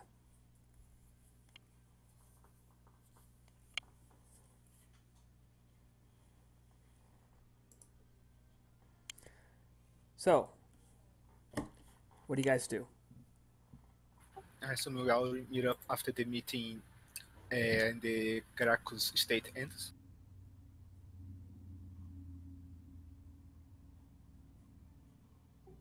We need to have some eyes on his villa, and preferably on his person.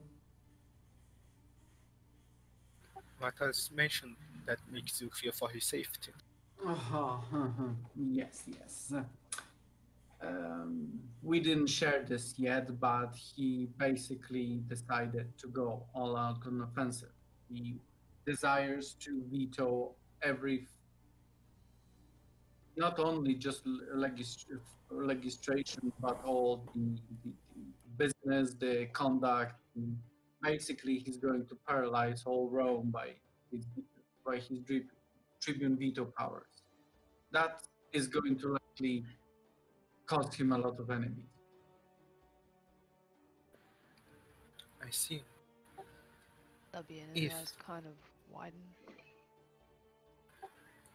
If that is the case, might be able to actually make use of this if we can create a movement among the masses in support of him.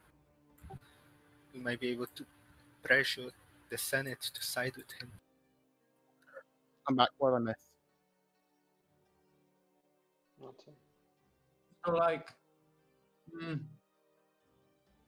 GM, how popular is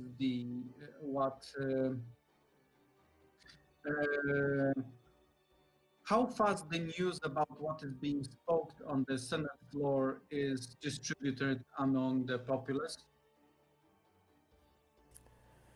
The populace really only hears about the big stuff.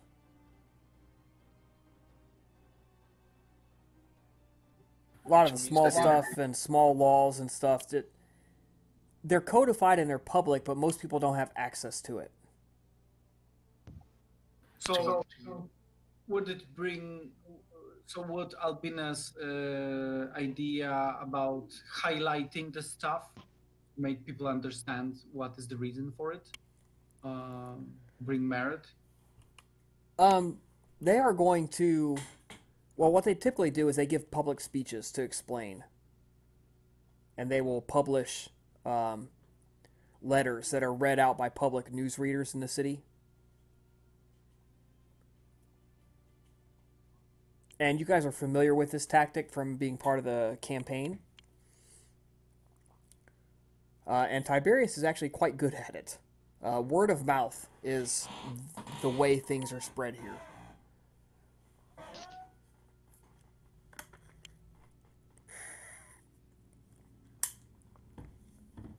So a good public speaker is well paid.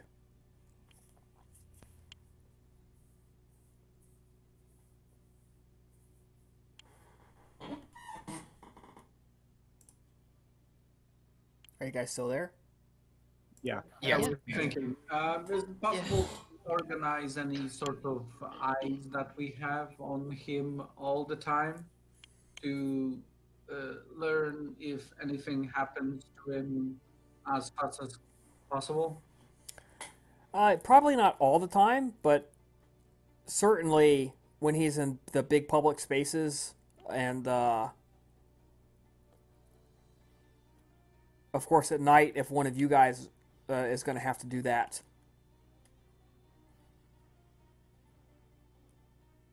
Because you know what to look for. Mhm. So I guess for daytime, we would hire some underlings to look for us, ghouls, paid servants, and during the night, one of us would go to trail him ourselves. Yeah, Agatha by herself has the money required to hire people for this. So combined, that you guys as a group certainly have enough money to hire a few people to be in a public crowd when he gives a speech and watch him as he goes into the Senate and things like that. Might also be a good idea to hire people to spread the word, graffitis and the likes, to create calling not in support of his idea, not exactly explaining his idea, but rather calling for the overthrow of the Marcus Aurelius of the Tribune. Create a sense of urgency to his request. Create an idea that there is an unrest in his favor growing. Yeah, that's a good idea. And I think we should pay in mind to keep in tune with whatever Gracchus says about him, because he may not necessarily say he's like calming Rome, but maybe he has lost his way, like kind of be compatible in the narratives.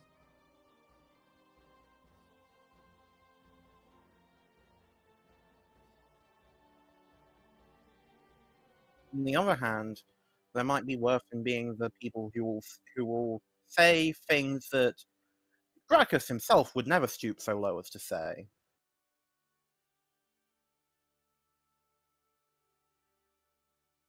If all else fails, bribery and dominate is always a means of getting support from the senators. Look, here's the problem. The problem is that we're dealing with something that has never been in precedence in Rome. It's completely new. If by some misspoken word or too much great success at spreading false propaganda or spreading propaganda against Marcus, he dies or gets wounded, the blame is going to instantly go to Gracchus. And we want to avoid that. So I guess we should be tempered at this stage. And the key thing is to monitor if they're not trying to assassinate our tribune. Worst case scenario, we can find a scapegoat to take the fall. Talking about scapegoats taking the fall for the actions of others, I have met with Tyrannus. He mentioned that the silversmith that we hired for our weapons has gone missing, and his shop has been trashed. Oh, this thing. Oh, this was a nasty business. Do we intend to track him? Or do we assume he's already been seized by the werewolves and gutted? He most certainly has been seized by the werewolves. Tyrannus has made his way out of the city. He is afraid that he would be the next target, seeing as he is the one that made the deal with the silversmith. I have provided him some money to secure himself lodgings.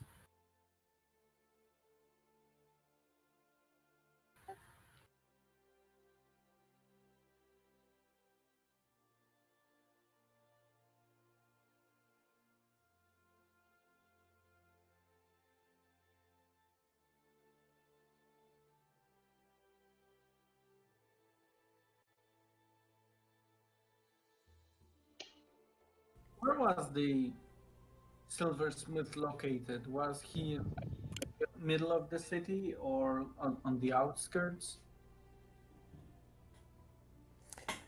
He was located with a lot of the other jewelry area.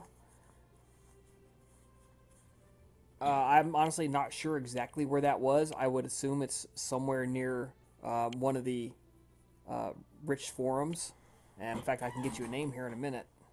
I gotta open my file.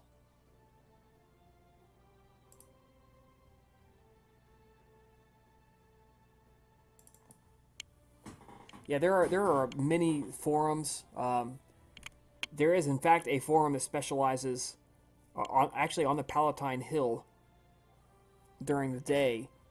The money changers have their own special little section, and they are always getting their money at the special forum that's nearby.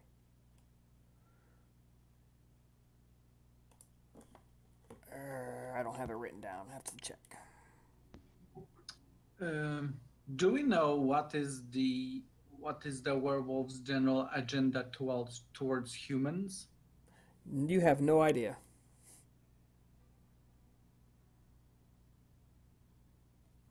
But have there been known violence or encroachment of werewolves versus humans? Werewolves are regarded as a unknown killing machine mystery.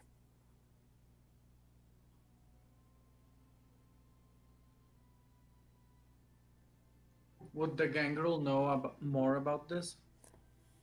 Maybe. A couple of them might. Most gangrels don't actually try to avoid werewolves because, you know, they're like not being dead. A couple of them do know more than most vampires, though.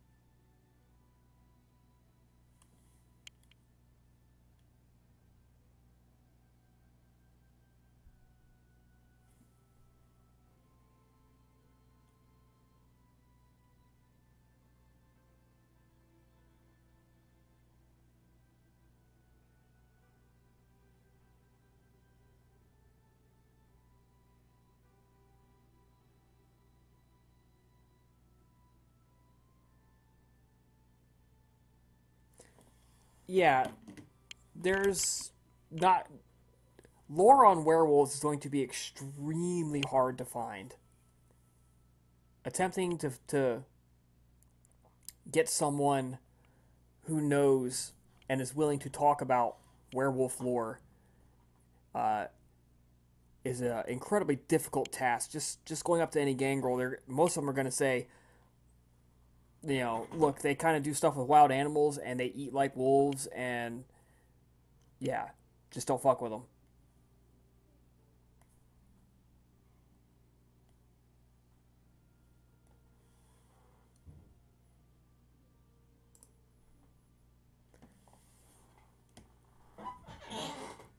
But more to the point, if your maker's mark was found on a weapon jammed into the chest of somebody you knew and possibly even loved, wouldn't you want to go talk to that person? Like, who made this weapon? Or who did you make this weapon for? Who bought it? Where does this person live?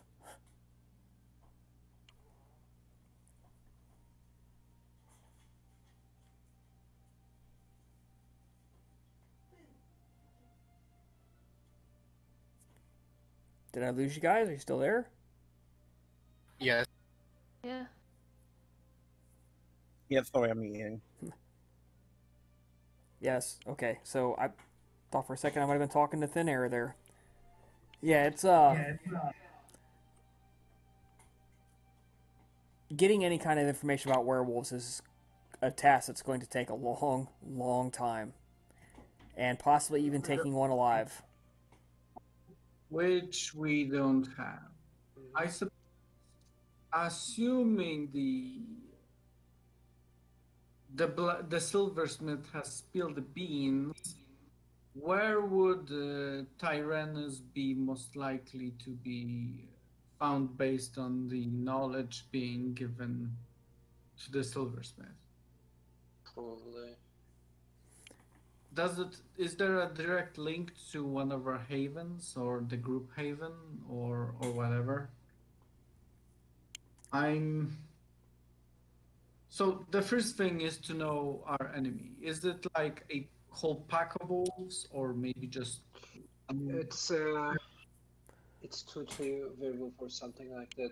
I mean, look, between everything we did, where Tyrannus also was, and considering he came and left our haven several times, traces can be connected to us with persistent investigation from the werewolf side.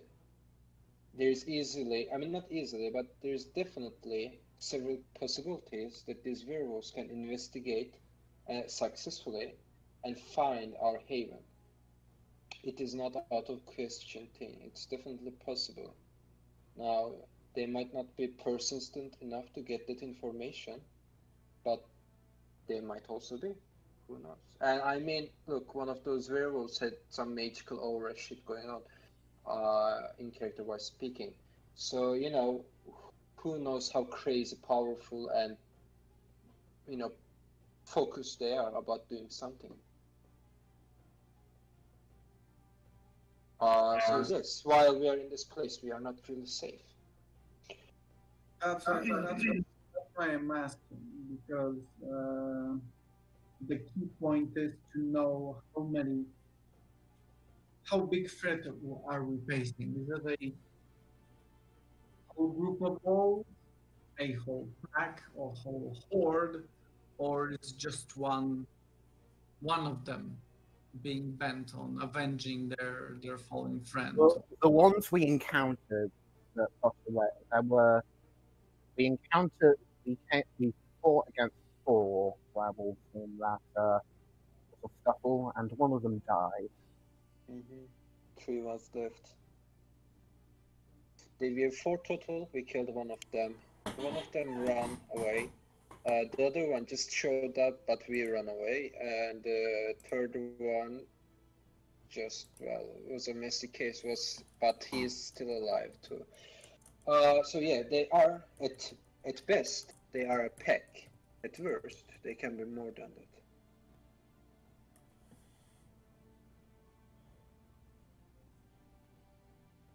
Whatever the case, I'd suggest we prepare secondary havens around the city. Yeah, I will not probably come here for some time, maybe several years. I don't know. I have a domain in Rome. Somewhere I can go. Avoid the group haven and just leave some informants that would have eyes on whether someone approaches or not. Preferably hire them through a proxy or something.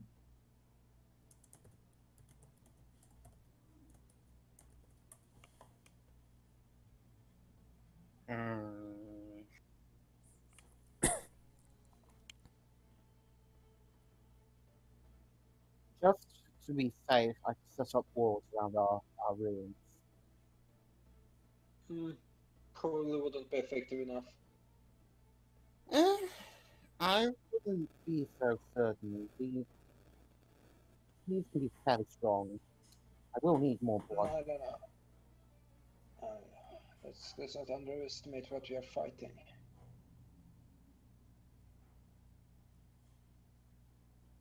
Speaking of which, I would like to go feeding tonight.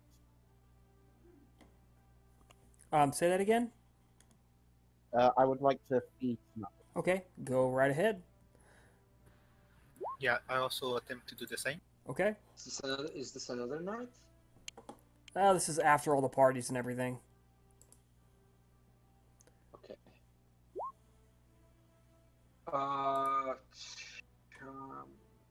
You know what? I will hunt too. I got some shit's going on.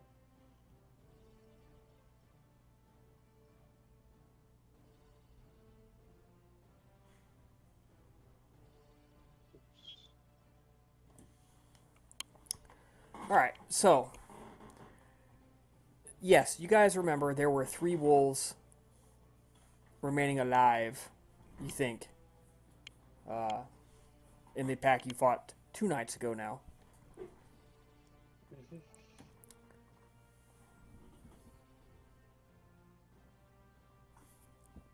Sorry, 3 nights ago now. There is a 2. Anyways, it's been 2 days. So, 2 days, 3 nights, something like that. Anyways, things have gotten quite busy. You are sending your personal servants and the cult members out to help look for alternate havens. Tapping your allies, your contacts.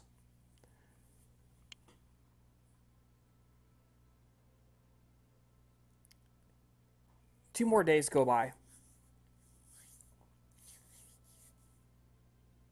So you wake up, and the word on the street is that Tiberius has asked the Senate to allow him to schedule a vote to recall Marcus Octavius. He was denied. As of this morning, he has vetoed every what has always before been a formality.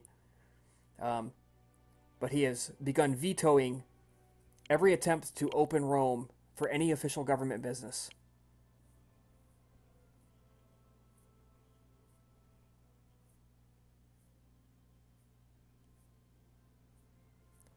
Okay. The uproar is big. Yeah, this is huge. Chaos. This is huge. All of the markets can't open. People can't get money exchanged. Ports won't open. Goods can't. The flow of goods and services into and out of Rome has slowed to a trickle.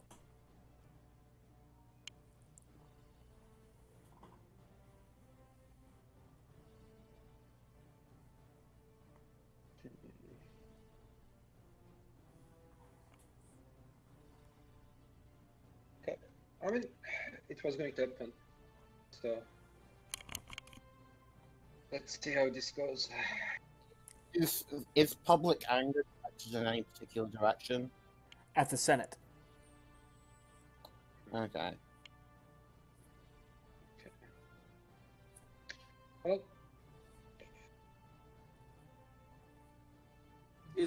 Is there one man to blame? As the populace now, it is due to the vetoes. No, the populace, from what you have heard over the past several days now, as we're going to go ahead and say it's been several days, the populace is angry that the Senate is attempting to tell the plebeian assembly what they can and cannot do.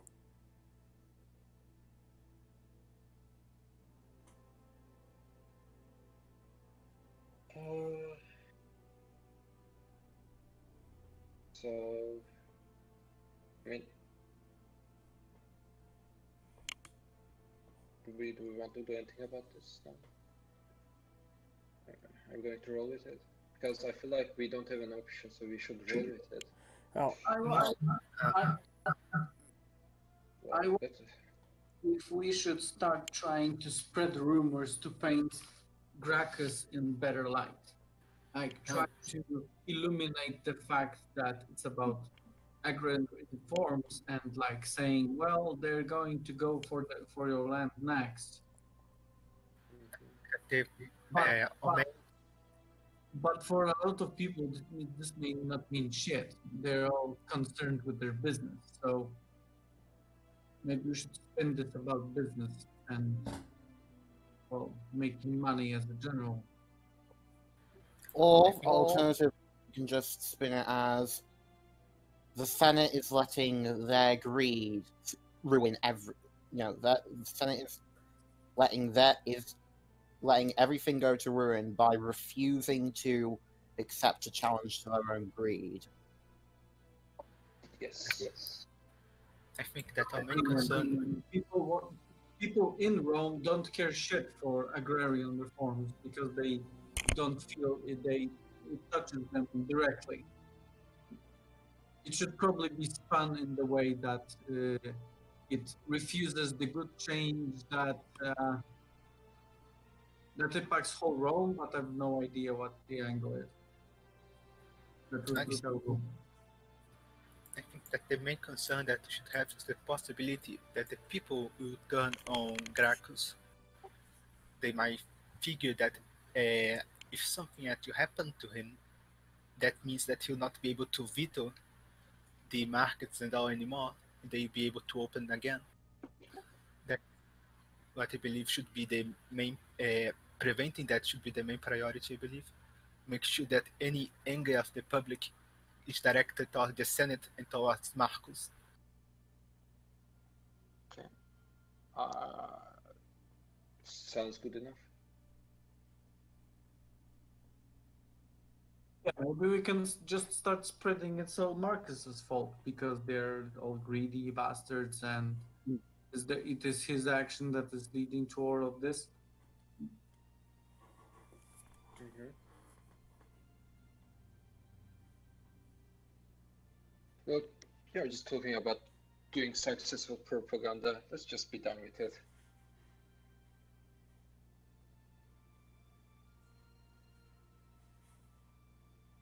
It's all about fake news, spreading, It isn't exactly fake in this case.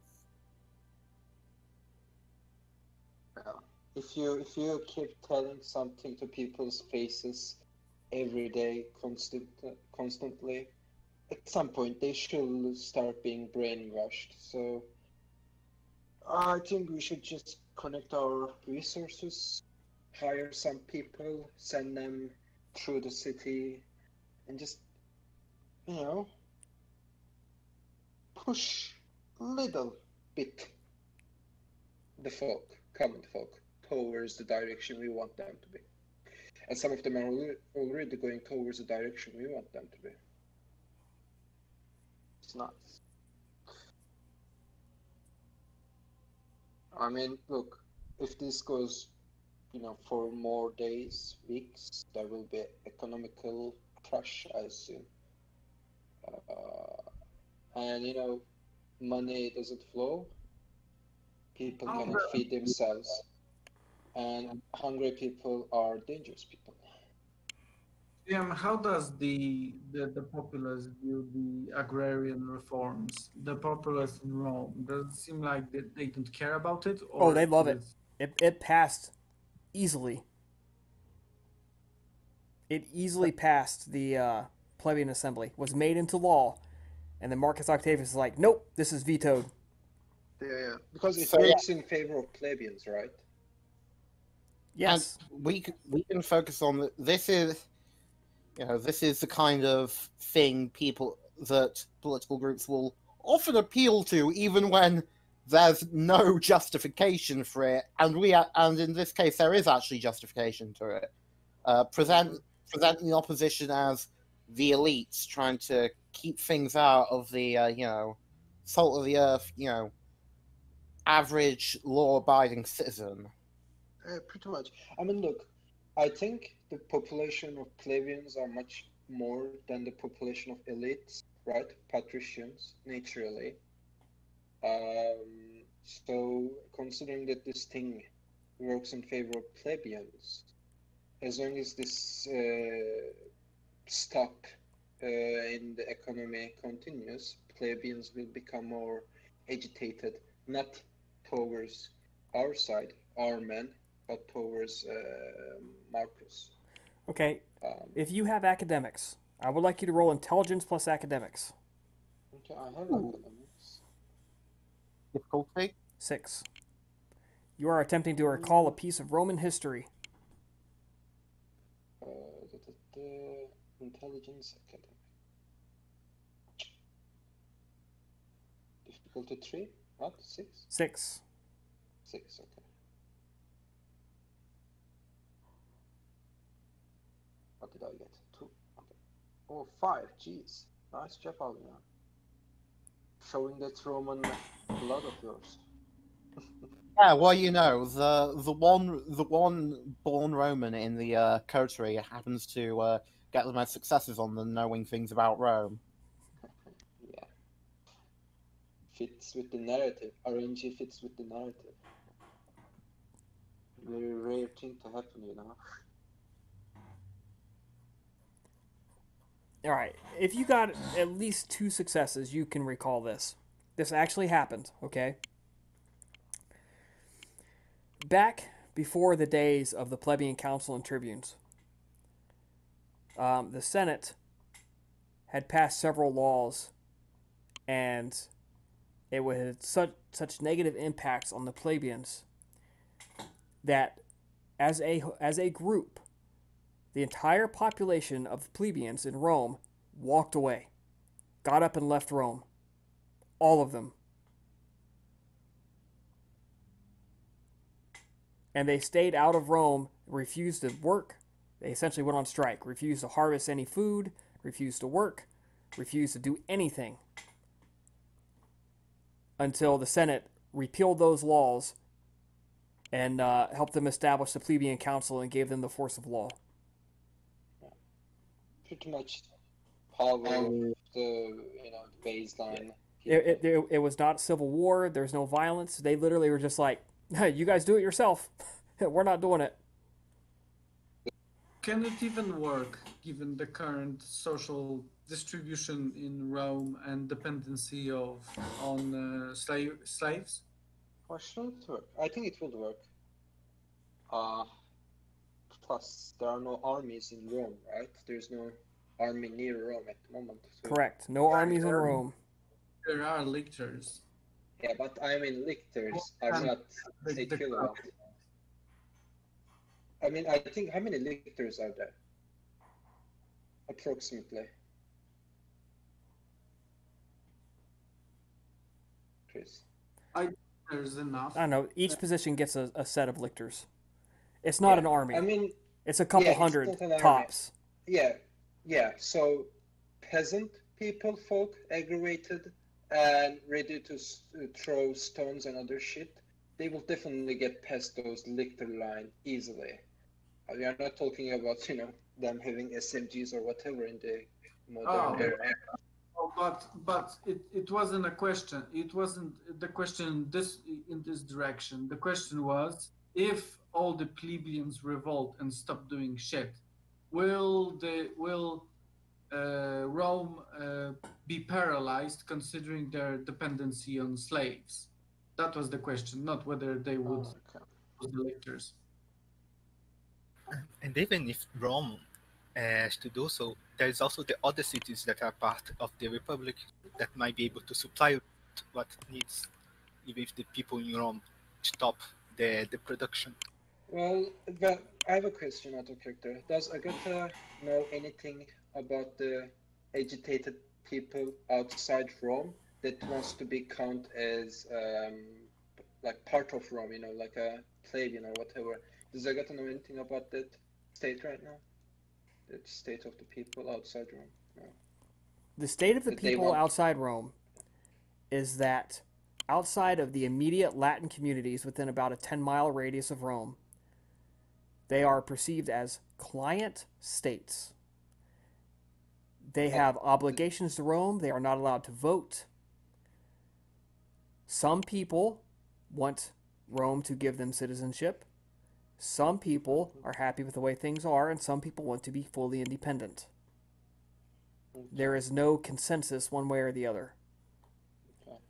So, if you think about this first internally, I do not think that there's any law in Rome saying that every slave in Rome is belonging to the Senate.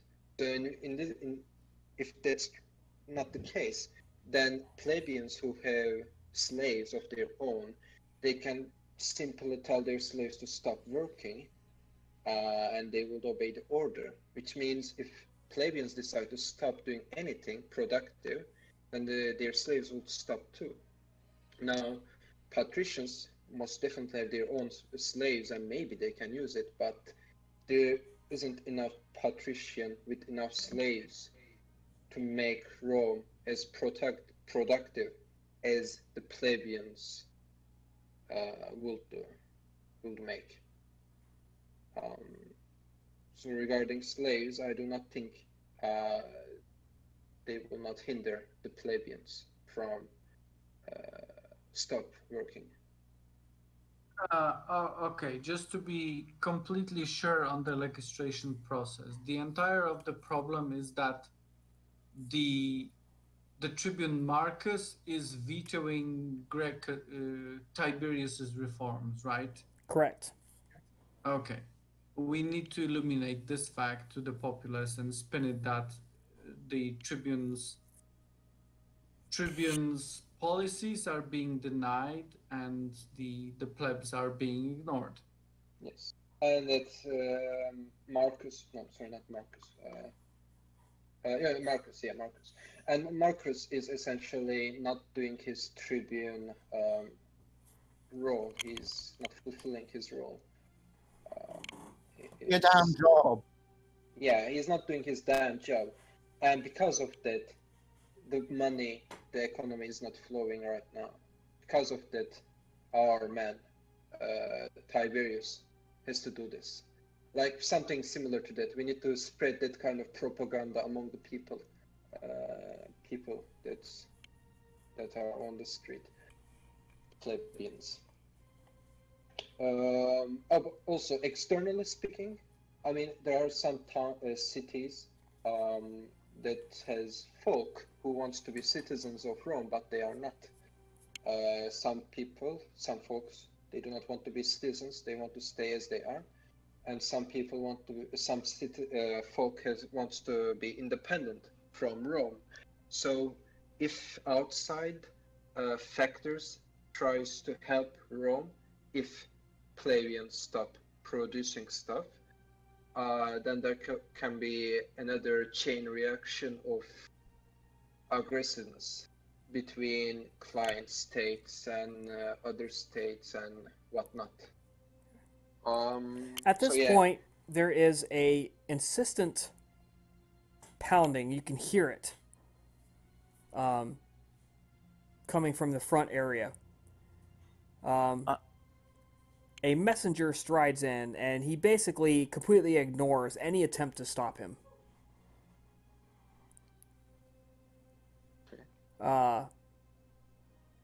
He walks in. He's not armed or nothing like that. And whichever one of you is closest, he pulls a piece of cloth out, like a scroll, hands it over to you, turns around without a word and walks away.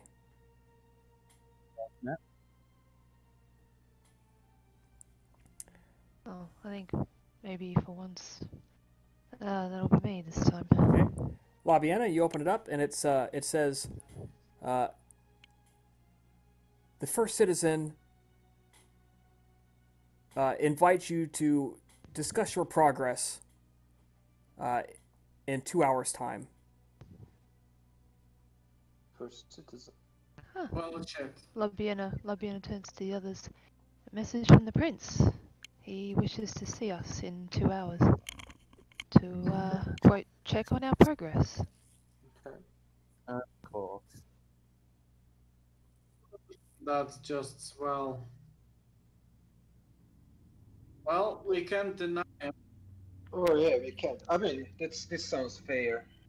He already gave us enough time without doing a briefing or whatever. Yeah. So just before we leave to go there, I just want to say my final words.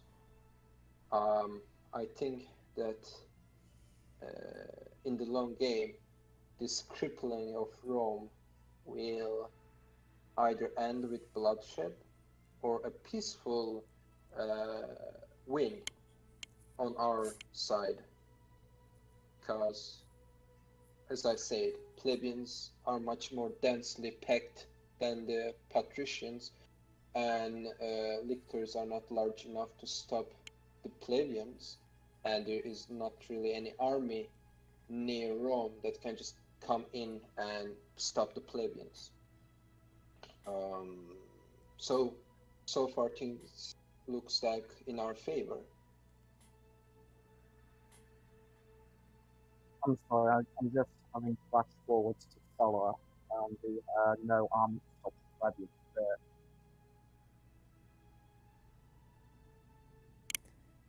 Man, your microphone sounds like you are totally muffled. Sounds like you have something over it. Maybe it's because I don't know if you're leaning away from the microphone. That might be. I literally can't lean away from the mic, so Check the cable again. Is the cable in properly?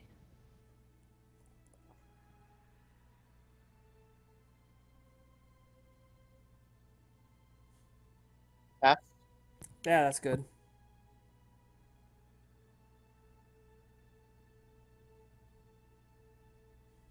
Are you no, speaking right I was now? saying, I'm having in the mention of not having armies marching into Rome to kill plebeians and populares. I'm just having flash forwards to Sulla.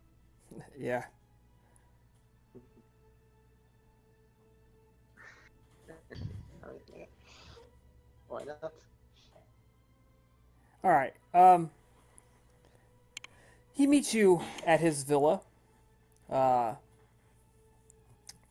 close by to the Capitoline Hill, and you are all invited in. There's a few attendants. It is him and Trifosa. Shit got real. What's Trifosa? She's the Malkavian. Malkavian. Yeah. Okay, Right. He invites you to sit around a table and says, I'm glad you all could clear time in your busy schedules to come and see me. He gestures towards some servants who come out, and they're beautiful young men, young women, and girls.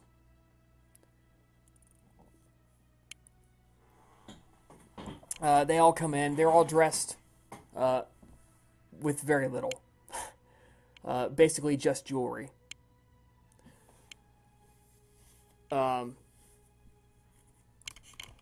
They come forward. Their eyes are cast down. They all appear to be quite obedient to Camillus. And he walks up and he caresses all of them, plainly enjoying the feeling of their subservience and touching them. And he says, does the thirst trouble any of you? Do you desire to slake yourself on blood so that we may converse civilly? I will refuse and such a kind and gentle offer from you, my friend. Pick. Take your choice. Albina, you have a flaw Yes. that doesn't get much attention, unfortunately. But in this case, there are several young, very young, that look completely innocent and pure, untouched, demure, and you feel the beast rise up in you and say, take him now, take that one, eat it, kill it. I believe that's a self-control roll. Let me double check. Yes. Yep, self-control, please. As hard as Laviana tries, she can't help but kind of You're good. occasionally just cast her eyes over. She's feeling a bit peckish. He notices. He says, please, by all means. I wish you to be comfortable. We must be focused and able to discuss things without distractions. Take your pick, any of them. They will eagerly submit to you. Thank you, my prince. You are too kind. recognizing this as a potential faux pas, Nicodemus engages in this as well, though he only takes one blood point. It's not like he really needs it because he's been keeping sated over the passing nights, but he wishes to comply with good manners. It's offered, so he takes it. I guess I have to do that too now, that everyone else is doing it. I will take one blood. You notice that they, even to Labiena, as horrifying as her appearance is, they only focus on your teeth. They've been conditioned to crave the pleasure of the vampiric kiss. Even the young one can't help but stretch out to touch them as they're coming down to bite. They all want it.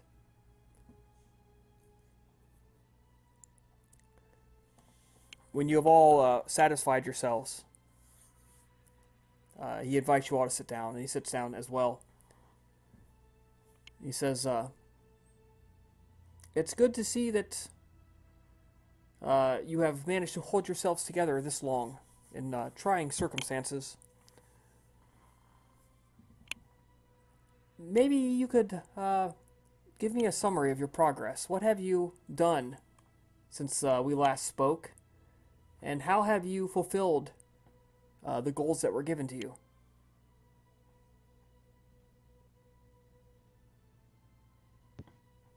Mas Gracchus is well on his position, well secured in his position as a tribune, as I am sure that you are well aware. He has been seeing trouble in pushing his agenda. The other tribune, Marcus, has been blocking him. While I'm not sure if we could count it as getting to his inner circle yet, we are consistently, well, we are, he is aware of us and on friendly terms with us, and we are close enough that we can, it shouldn't be too difficult to go into a further relationship.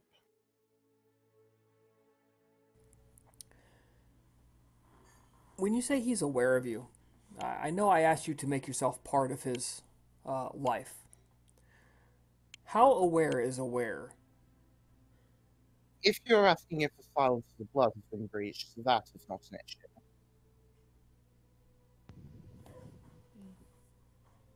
There was an encounter, but we managed to smooth that over. To that end, Oliver and I have refrained from any sort of engagement, direct engagement with him or anyone else associated with him.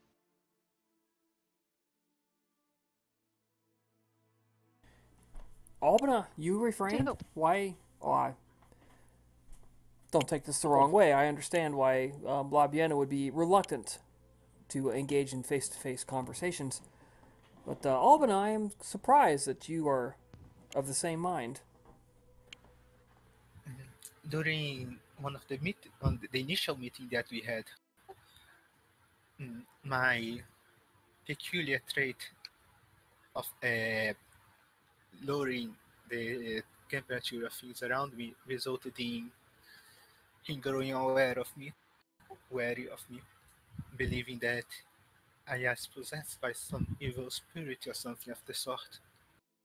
As I mentioned, a rather perilous close encounter. We were able to smooth it over, but we thought it best to not risk bringing her over again. I see. So, what was your strategy to involve yourself in his life? How did that happen?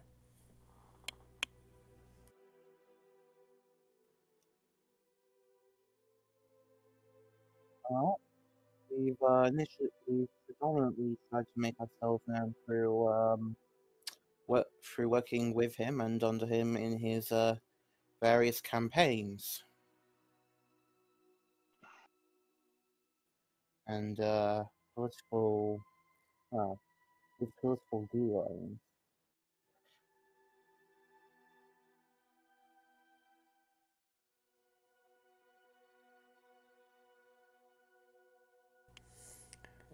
So, how did you involve yourself in his campaign? How did you get a hold of him to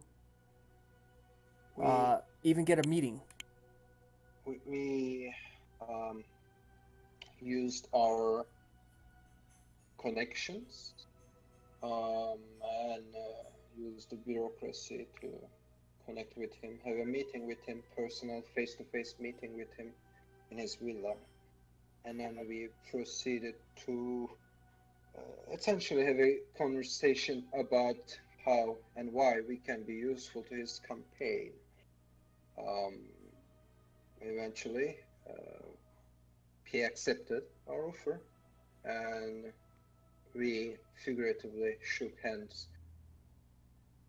And afterwards, we just helped him directly, and sometimes indirectly. In particular, we used our own resources to help with some of his spreading his message across. Pretty much. Money. Another stuff too. I'm sure that you are aware that we have been building up a cult of following since a few decades past, having put them towards supporting his campaign. And managed to make use of the connections that some of our children had in the army to get the first meeting going with him.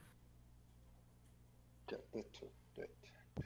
We played on his what's the word? His patriotical desires, personalities, whatever you name it.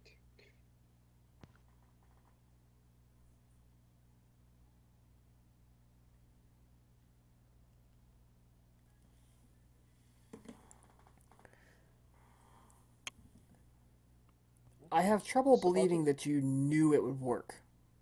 I feel like you played quite fast and loose with any kind of real understanding of what his goals were.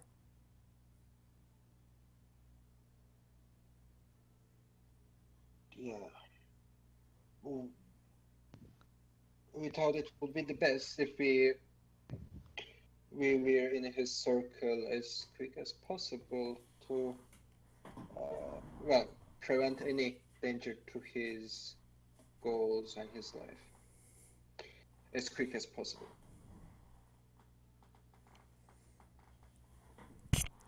So, do they know your real names? Out of character, I don't really remember. Yes, he does. Yes. Okay. We told our real names. And his supporters, they know your real names as well? Not all of them. His brother and the bald woman he had with near him and his wife definitely knows our name. But his supporters, we have been in a couple of parties, but we didn't really told our names to them. So they probably don't know our names. And how about his enemies? Do they know your names and faces? I think. There is one group in particular that we are not quite sure if it is one of his enemies or supporters that knows us quite well. Another group of vampires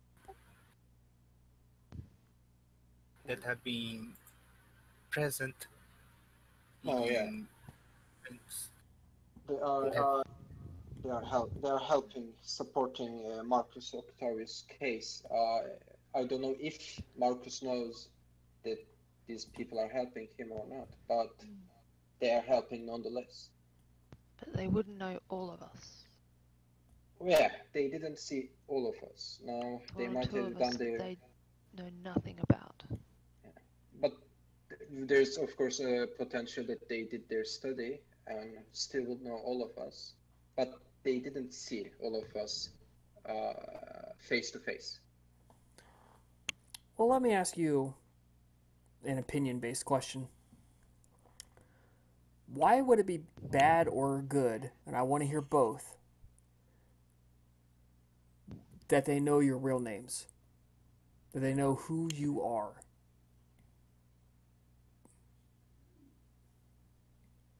Well, If something were to happen and our real names were known, well, it gets pinned straight to us. In the worst case, it can also provide a trail by which enemies can, well, track our dealings. On the other hand, and this is perhaps the more simple one, I've heard it say that the more complicated factors are to a plan, the more likely that something can go wrong. Unless we saw a particular need, using fake names could potentially backfire if it became clear that, well, they weren't our real names, and he suddenly became suspicious of us. well, more than suspicious, I think such a small yet important thing, if learned to be a lie, it can easily slip the mutual trust away from our fingers. So it's better that we do not risk our relationship for such a simple yet important thing. To risk getting flack from his enemies is a risk that I believe is worth taking in securing his loyalty, in securing his support. After all, the entire point of this is to make sure that he's going to rely on us enough to where we may help him.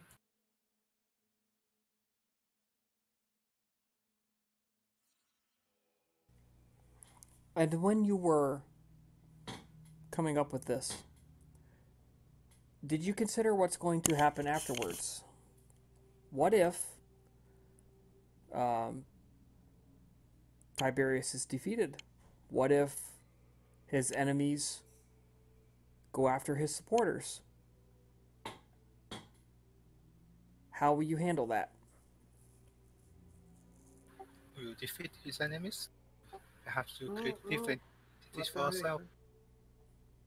We won't be in the front line beating them, but we will use more discreet ways to help our cause, their cause. Yes, but how? How will you defend yourselves if, say, they banish all of his supporters? We disassociate ourselves. If necessary, we create other identities. After all, this is not like creating new identities as a new thing for our kind. Well, public pressure is important for integrity of any city, and then there is factors of how many supporters Tiberius would have if he is banished from Rome, and financial help, of course, helps acquiring manpower of different kind, including soldiers, mercenaries, you name it.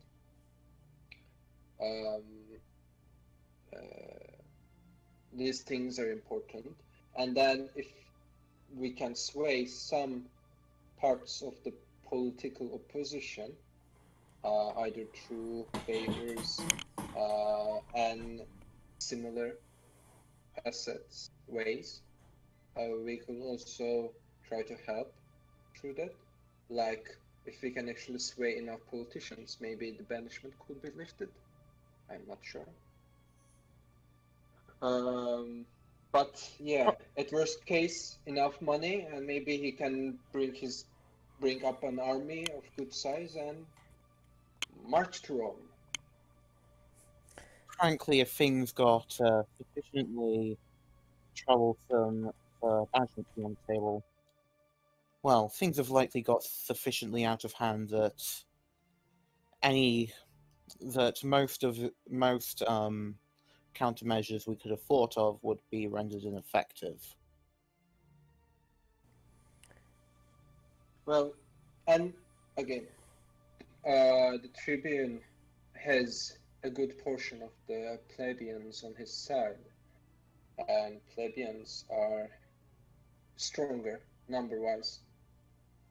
And once the numbers understand that they are bigger, well, they quite quickly become a dangerous side.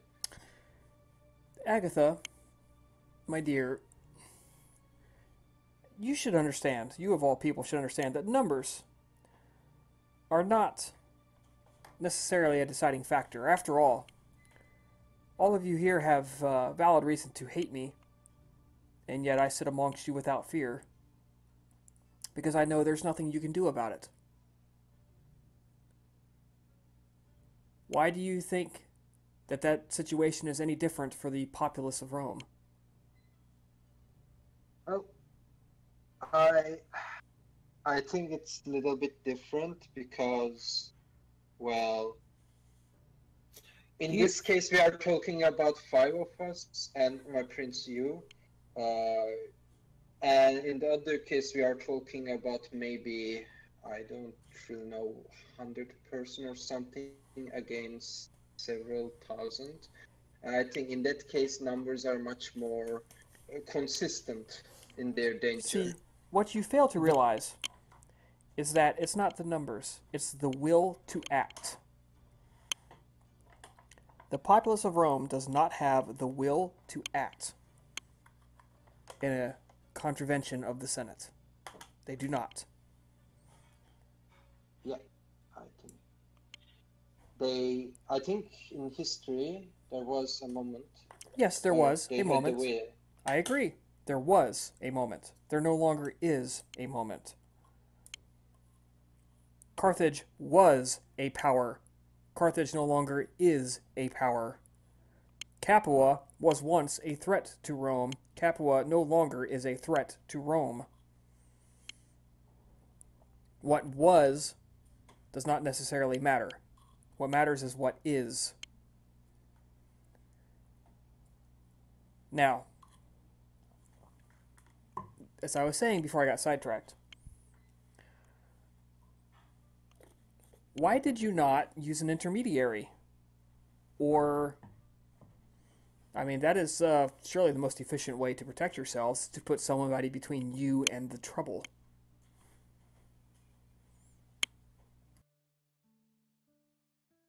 You wanted to have a more hands-on approach, a more direct connection, rather than rely on middlemen go between us. Particularly after it became clear that other kindred were getting themselves involved. Relying on people with relying on others could easily become, well, worse almost. So yes, let's discuss these other Canaanites. You've mentioned them several times. I would like to know, who are they? All of them. And what are their goals? We got the Acteon, the Gangria. I don't think... Was he directly involved? No, he wasn't. Yeah. Septimus, not Actium. Okay, Septimus, okay. Septimus. We got the Septimus, the Gangria. We do know that he said he's doing this because of a boon. So his hands are forced. We do know there is a La Sombra and her name was. I think I remembered the name of the Lathom. I knew the name of the Lathomra and the other one. Chris? It's Hector Though. something. Hector. That's it. Okay, so okay. We got the Hector de la Sombra. We do not know much about his reasons behind doing this, but well, he seems quite eager on succeeding. We can say that. I know that several clans have an interest in this whole affair. We've been trying.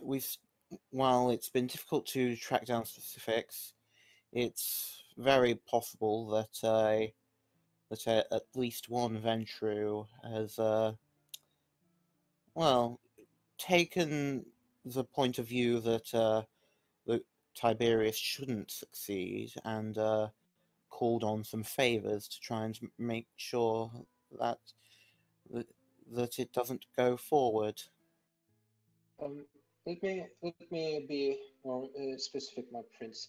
The Ventru's name is Swan Tilnia, and the La Sombra's name Hector Marcellanus.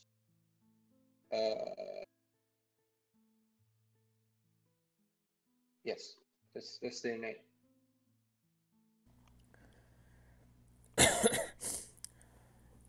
How long have these rivals been in Rome? Been in Rome? I cannot really answer, but they've been our rivals since we started this task. Could I make a roll to know approximately how long any of them have been around? Yeah, that's going to be, let's see, intelligence and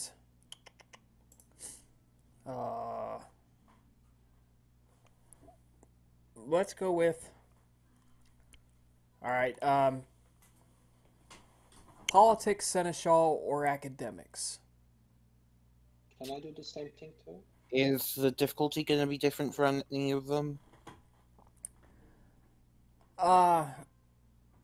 It'll be 6 for politics, 7 for academics, and 8 for seneschal. Can I make the same roll? No, because she had to ask first. Okay. All right. All right. Suwana, you know, has been here for as long as you have, but she's also quite young. Hector, you have no freaking idea. He's a more recent arrival. Septimus is again about your age and has been here about as long as you. So there are no genuine elders yet amongst the ones you have met. Uh, Do I know if they used to be clients to anyone? so we did roll. Not with one success, you don't. Damn. So, Because an idea suddenly occurs to me. I mean, you can go with the suggestion, just guess in character. That this is a test that Yeah. they have been set up by Camillus to test us, and whoever succeeds is the one that's going to be his clients. I'm Exactly. sure that might be the case. If I may, posit a hypothesis.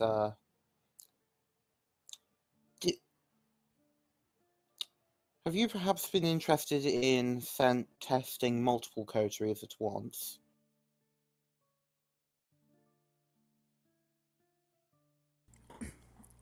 No, I do not. I do not harbor interest in the goings-ons of most of the younglings here in Rome. I only look at those who have drawn my interest. Fair enough. It was an idle thought. What is? They are no matter how long they've been in Rome, they are definitely been our rival since this conflict going on between these two mortals. Mm. They seem to be persistent on preventing us from succeeding. Now, they showed no interest in direct lethal conflict, but they definitely do not hold back with use of supernatural powers, even among the people. Why do you think? Why do you think that they have not been too interested in open conflict? It doesn't help. It does not help anyone.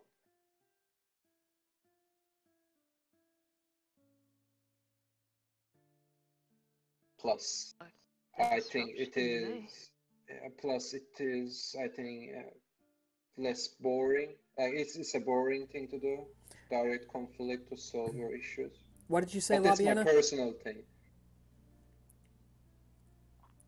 You said something. I didn't quite hear it. Oh, sorry. I just said, just seemed like disruption to me. Perhaps they're more interested in seeing us fail than seeing, and in particular, us not getting a foothold than anything else. Or perhaps they simply don't care enough about us so long as we stay out of their way. I mean, I also think that we have a good potential to, if we are all as a coterie together, a good potential to actually defeat them in this coterie versus coterie case. I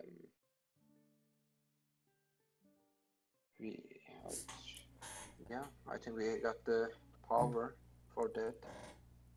I think that you place too much emphasis on your own self-importance. Labiana, you said that their tactic might just be disruption. Disruption of what? Just disruption of you? What would be their goal? Why would they use such tactics upon you? I think general disruption in Rome.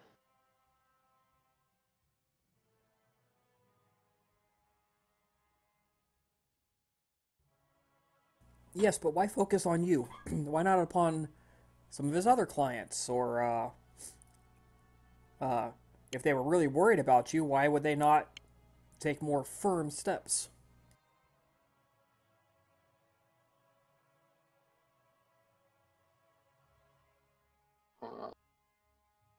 Um, it,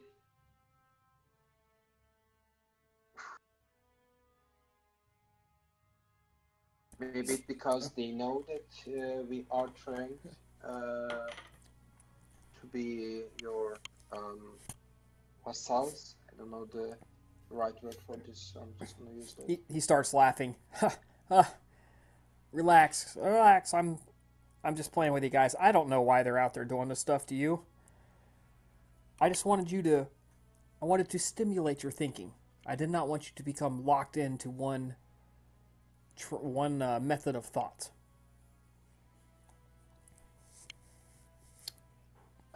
Truth is, we do not even know if they are actually related to Marcus in this. I do not believe we ever actually learned who is the patron, mortal or otherwise. We do not know who they are actually working for, if there's any other kindred behind them holding the chains. I was wondering how long it would take you to point it out, and he nods at Almana. I thought it might be you who hits upon that.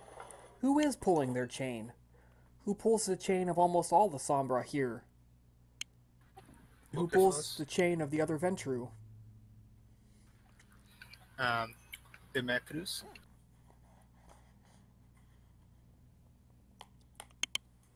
That's just her telling the names of the first people that come to mind as she hears the clans. Well, Montano.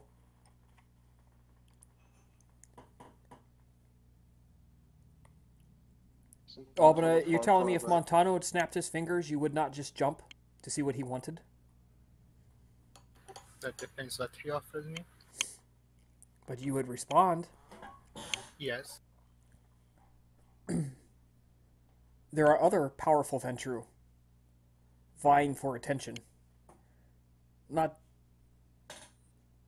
Montano by himself is akin unto,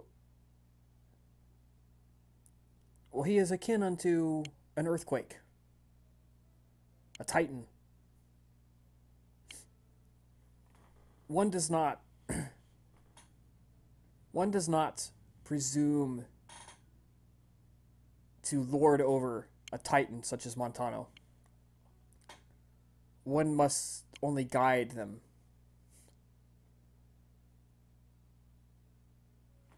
Even one such as myself.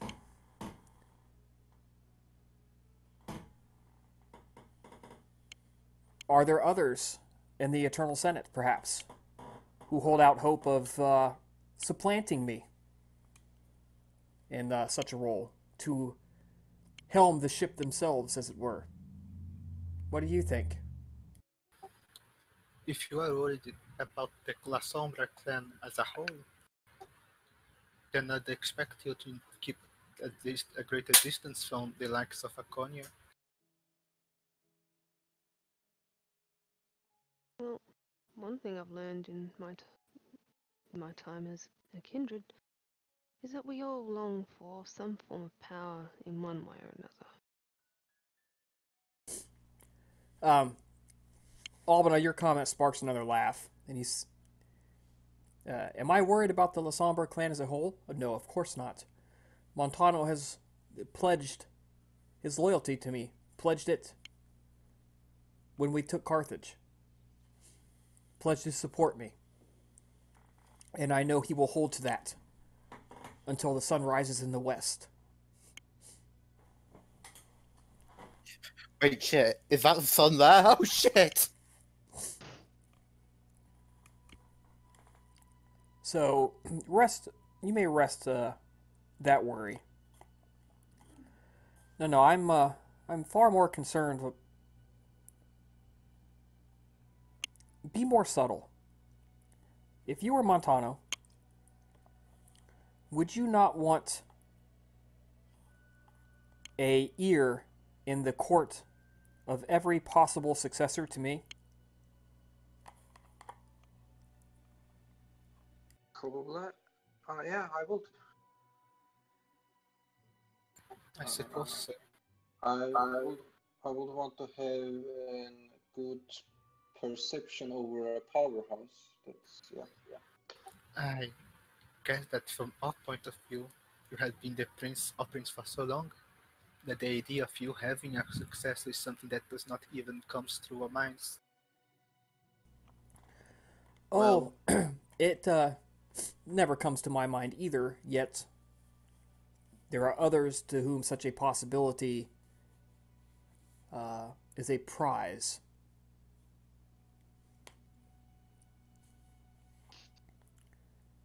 They are playing the game. So if you being Montano, were to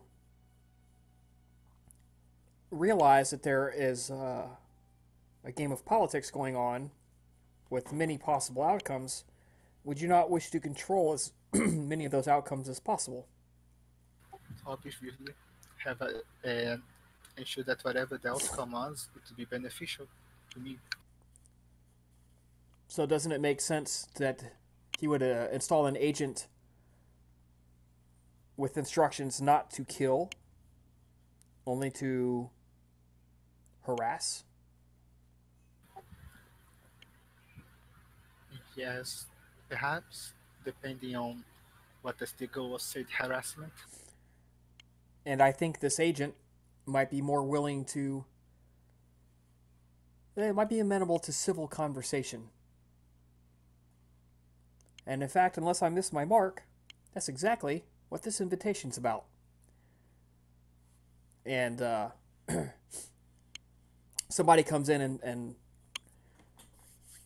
I'm going to emphasize something. Romans don't bow.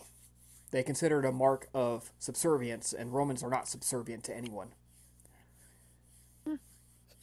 Except when they're slaves, but you know. Except for slaves. Yeah. Well, what about Etruscans? And this guy comes in and he genuflects, essentially, down to the floor and holds out a scroll to the closest person amongst you guys, whoever it is. They hand it out to you. I'll take it. Hatshepsut, do please read it. I would like to know what it says. Hatshepsut, it is a message from one Hector asking to talk to you in the bathhouse as a group about some terrible concerns regarding Tiberius Gracchus. Oh, as such, the La Sombra Hector wishes to meet with us in the bathhouse to discuss the whole Gracchus situation. Speak of the devil. It is fortunate that we are able to act upon the advice of a prince so soon after he has been given. Just going to give him a knowing look, as imagine that he might have been the one that arranged that. He just stares at you with a perfect poker face. As he does.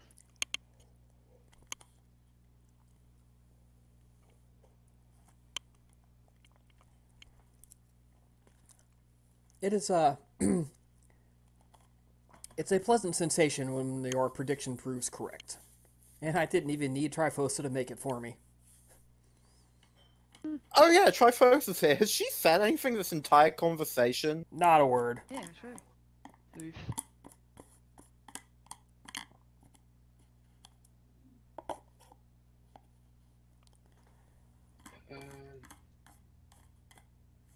Okay. Well, I suppose we shall wrap this up then. As engrossing as I find your company, further pleasures await me to while the night away. And I do think you would not want to miss this conversation. No, we wouldn't. Of course. Thank you for your time, my prince. Enjoy your night. He gestures to one of the servants who gets up to show you out.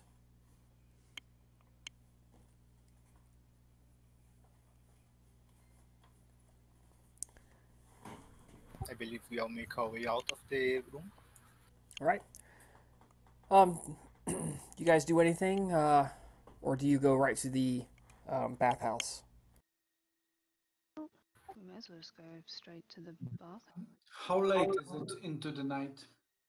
That's a good question.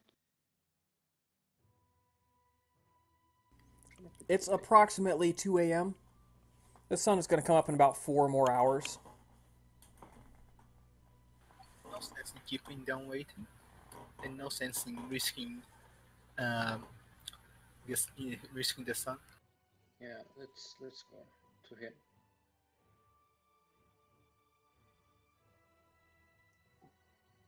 I just wonder if we shouldn't leave anyone behind to keep a tab on things. While we're talking, something might be happening. Oh, who did they see all of us last time? I don't think they've ever seen you. No. But they might know you. That should stay that way. They know about our haven, so it's likely to know about Labiena. Yes. But still. Now, because they probably did not have physical contact with you, I do not think they ever applied like some supernatural influence on you.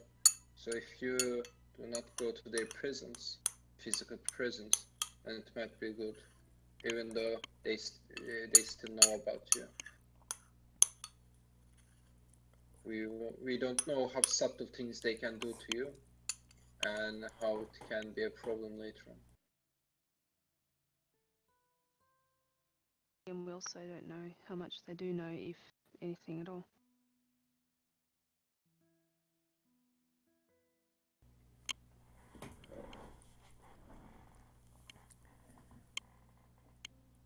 Yeah, so I do think you should stay hidden at least.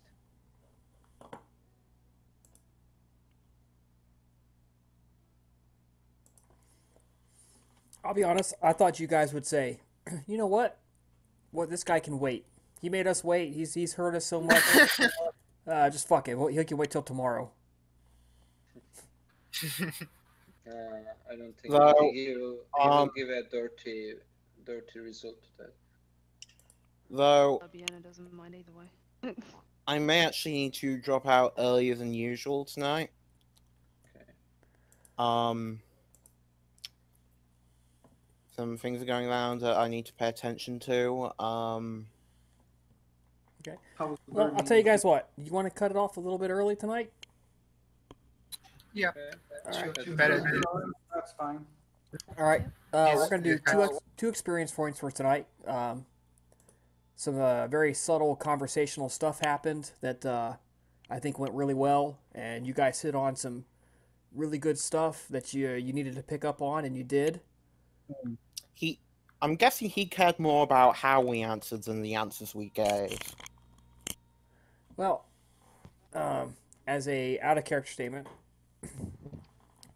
the answer he cared more about was, were you protecting yourself while you did all this? And the answer is no. The answer was no. Well, not Um, 100%. So now he's interested in how are you going to deal with it, because the way things are shaping up, the fallout is going to be significant. So he's interested in seeing how you handle the inevitable.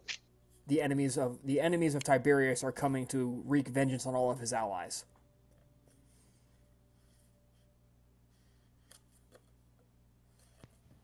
So it just kind of depends on what is that going to look like, and even he can't answer that. Yeah, well, remember, we do have one secret weapon.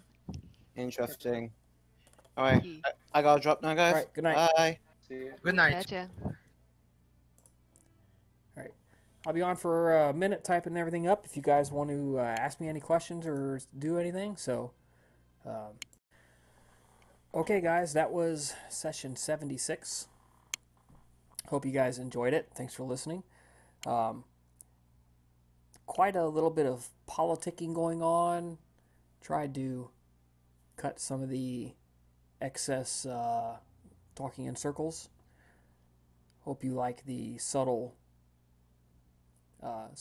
here of trying to figure out what are they doing? Why are they opposing me?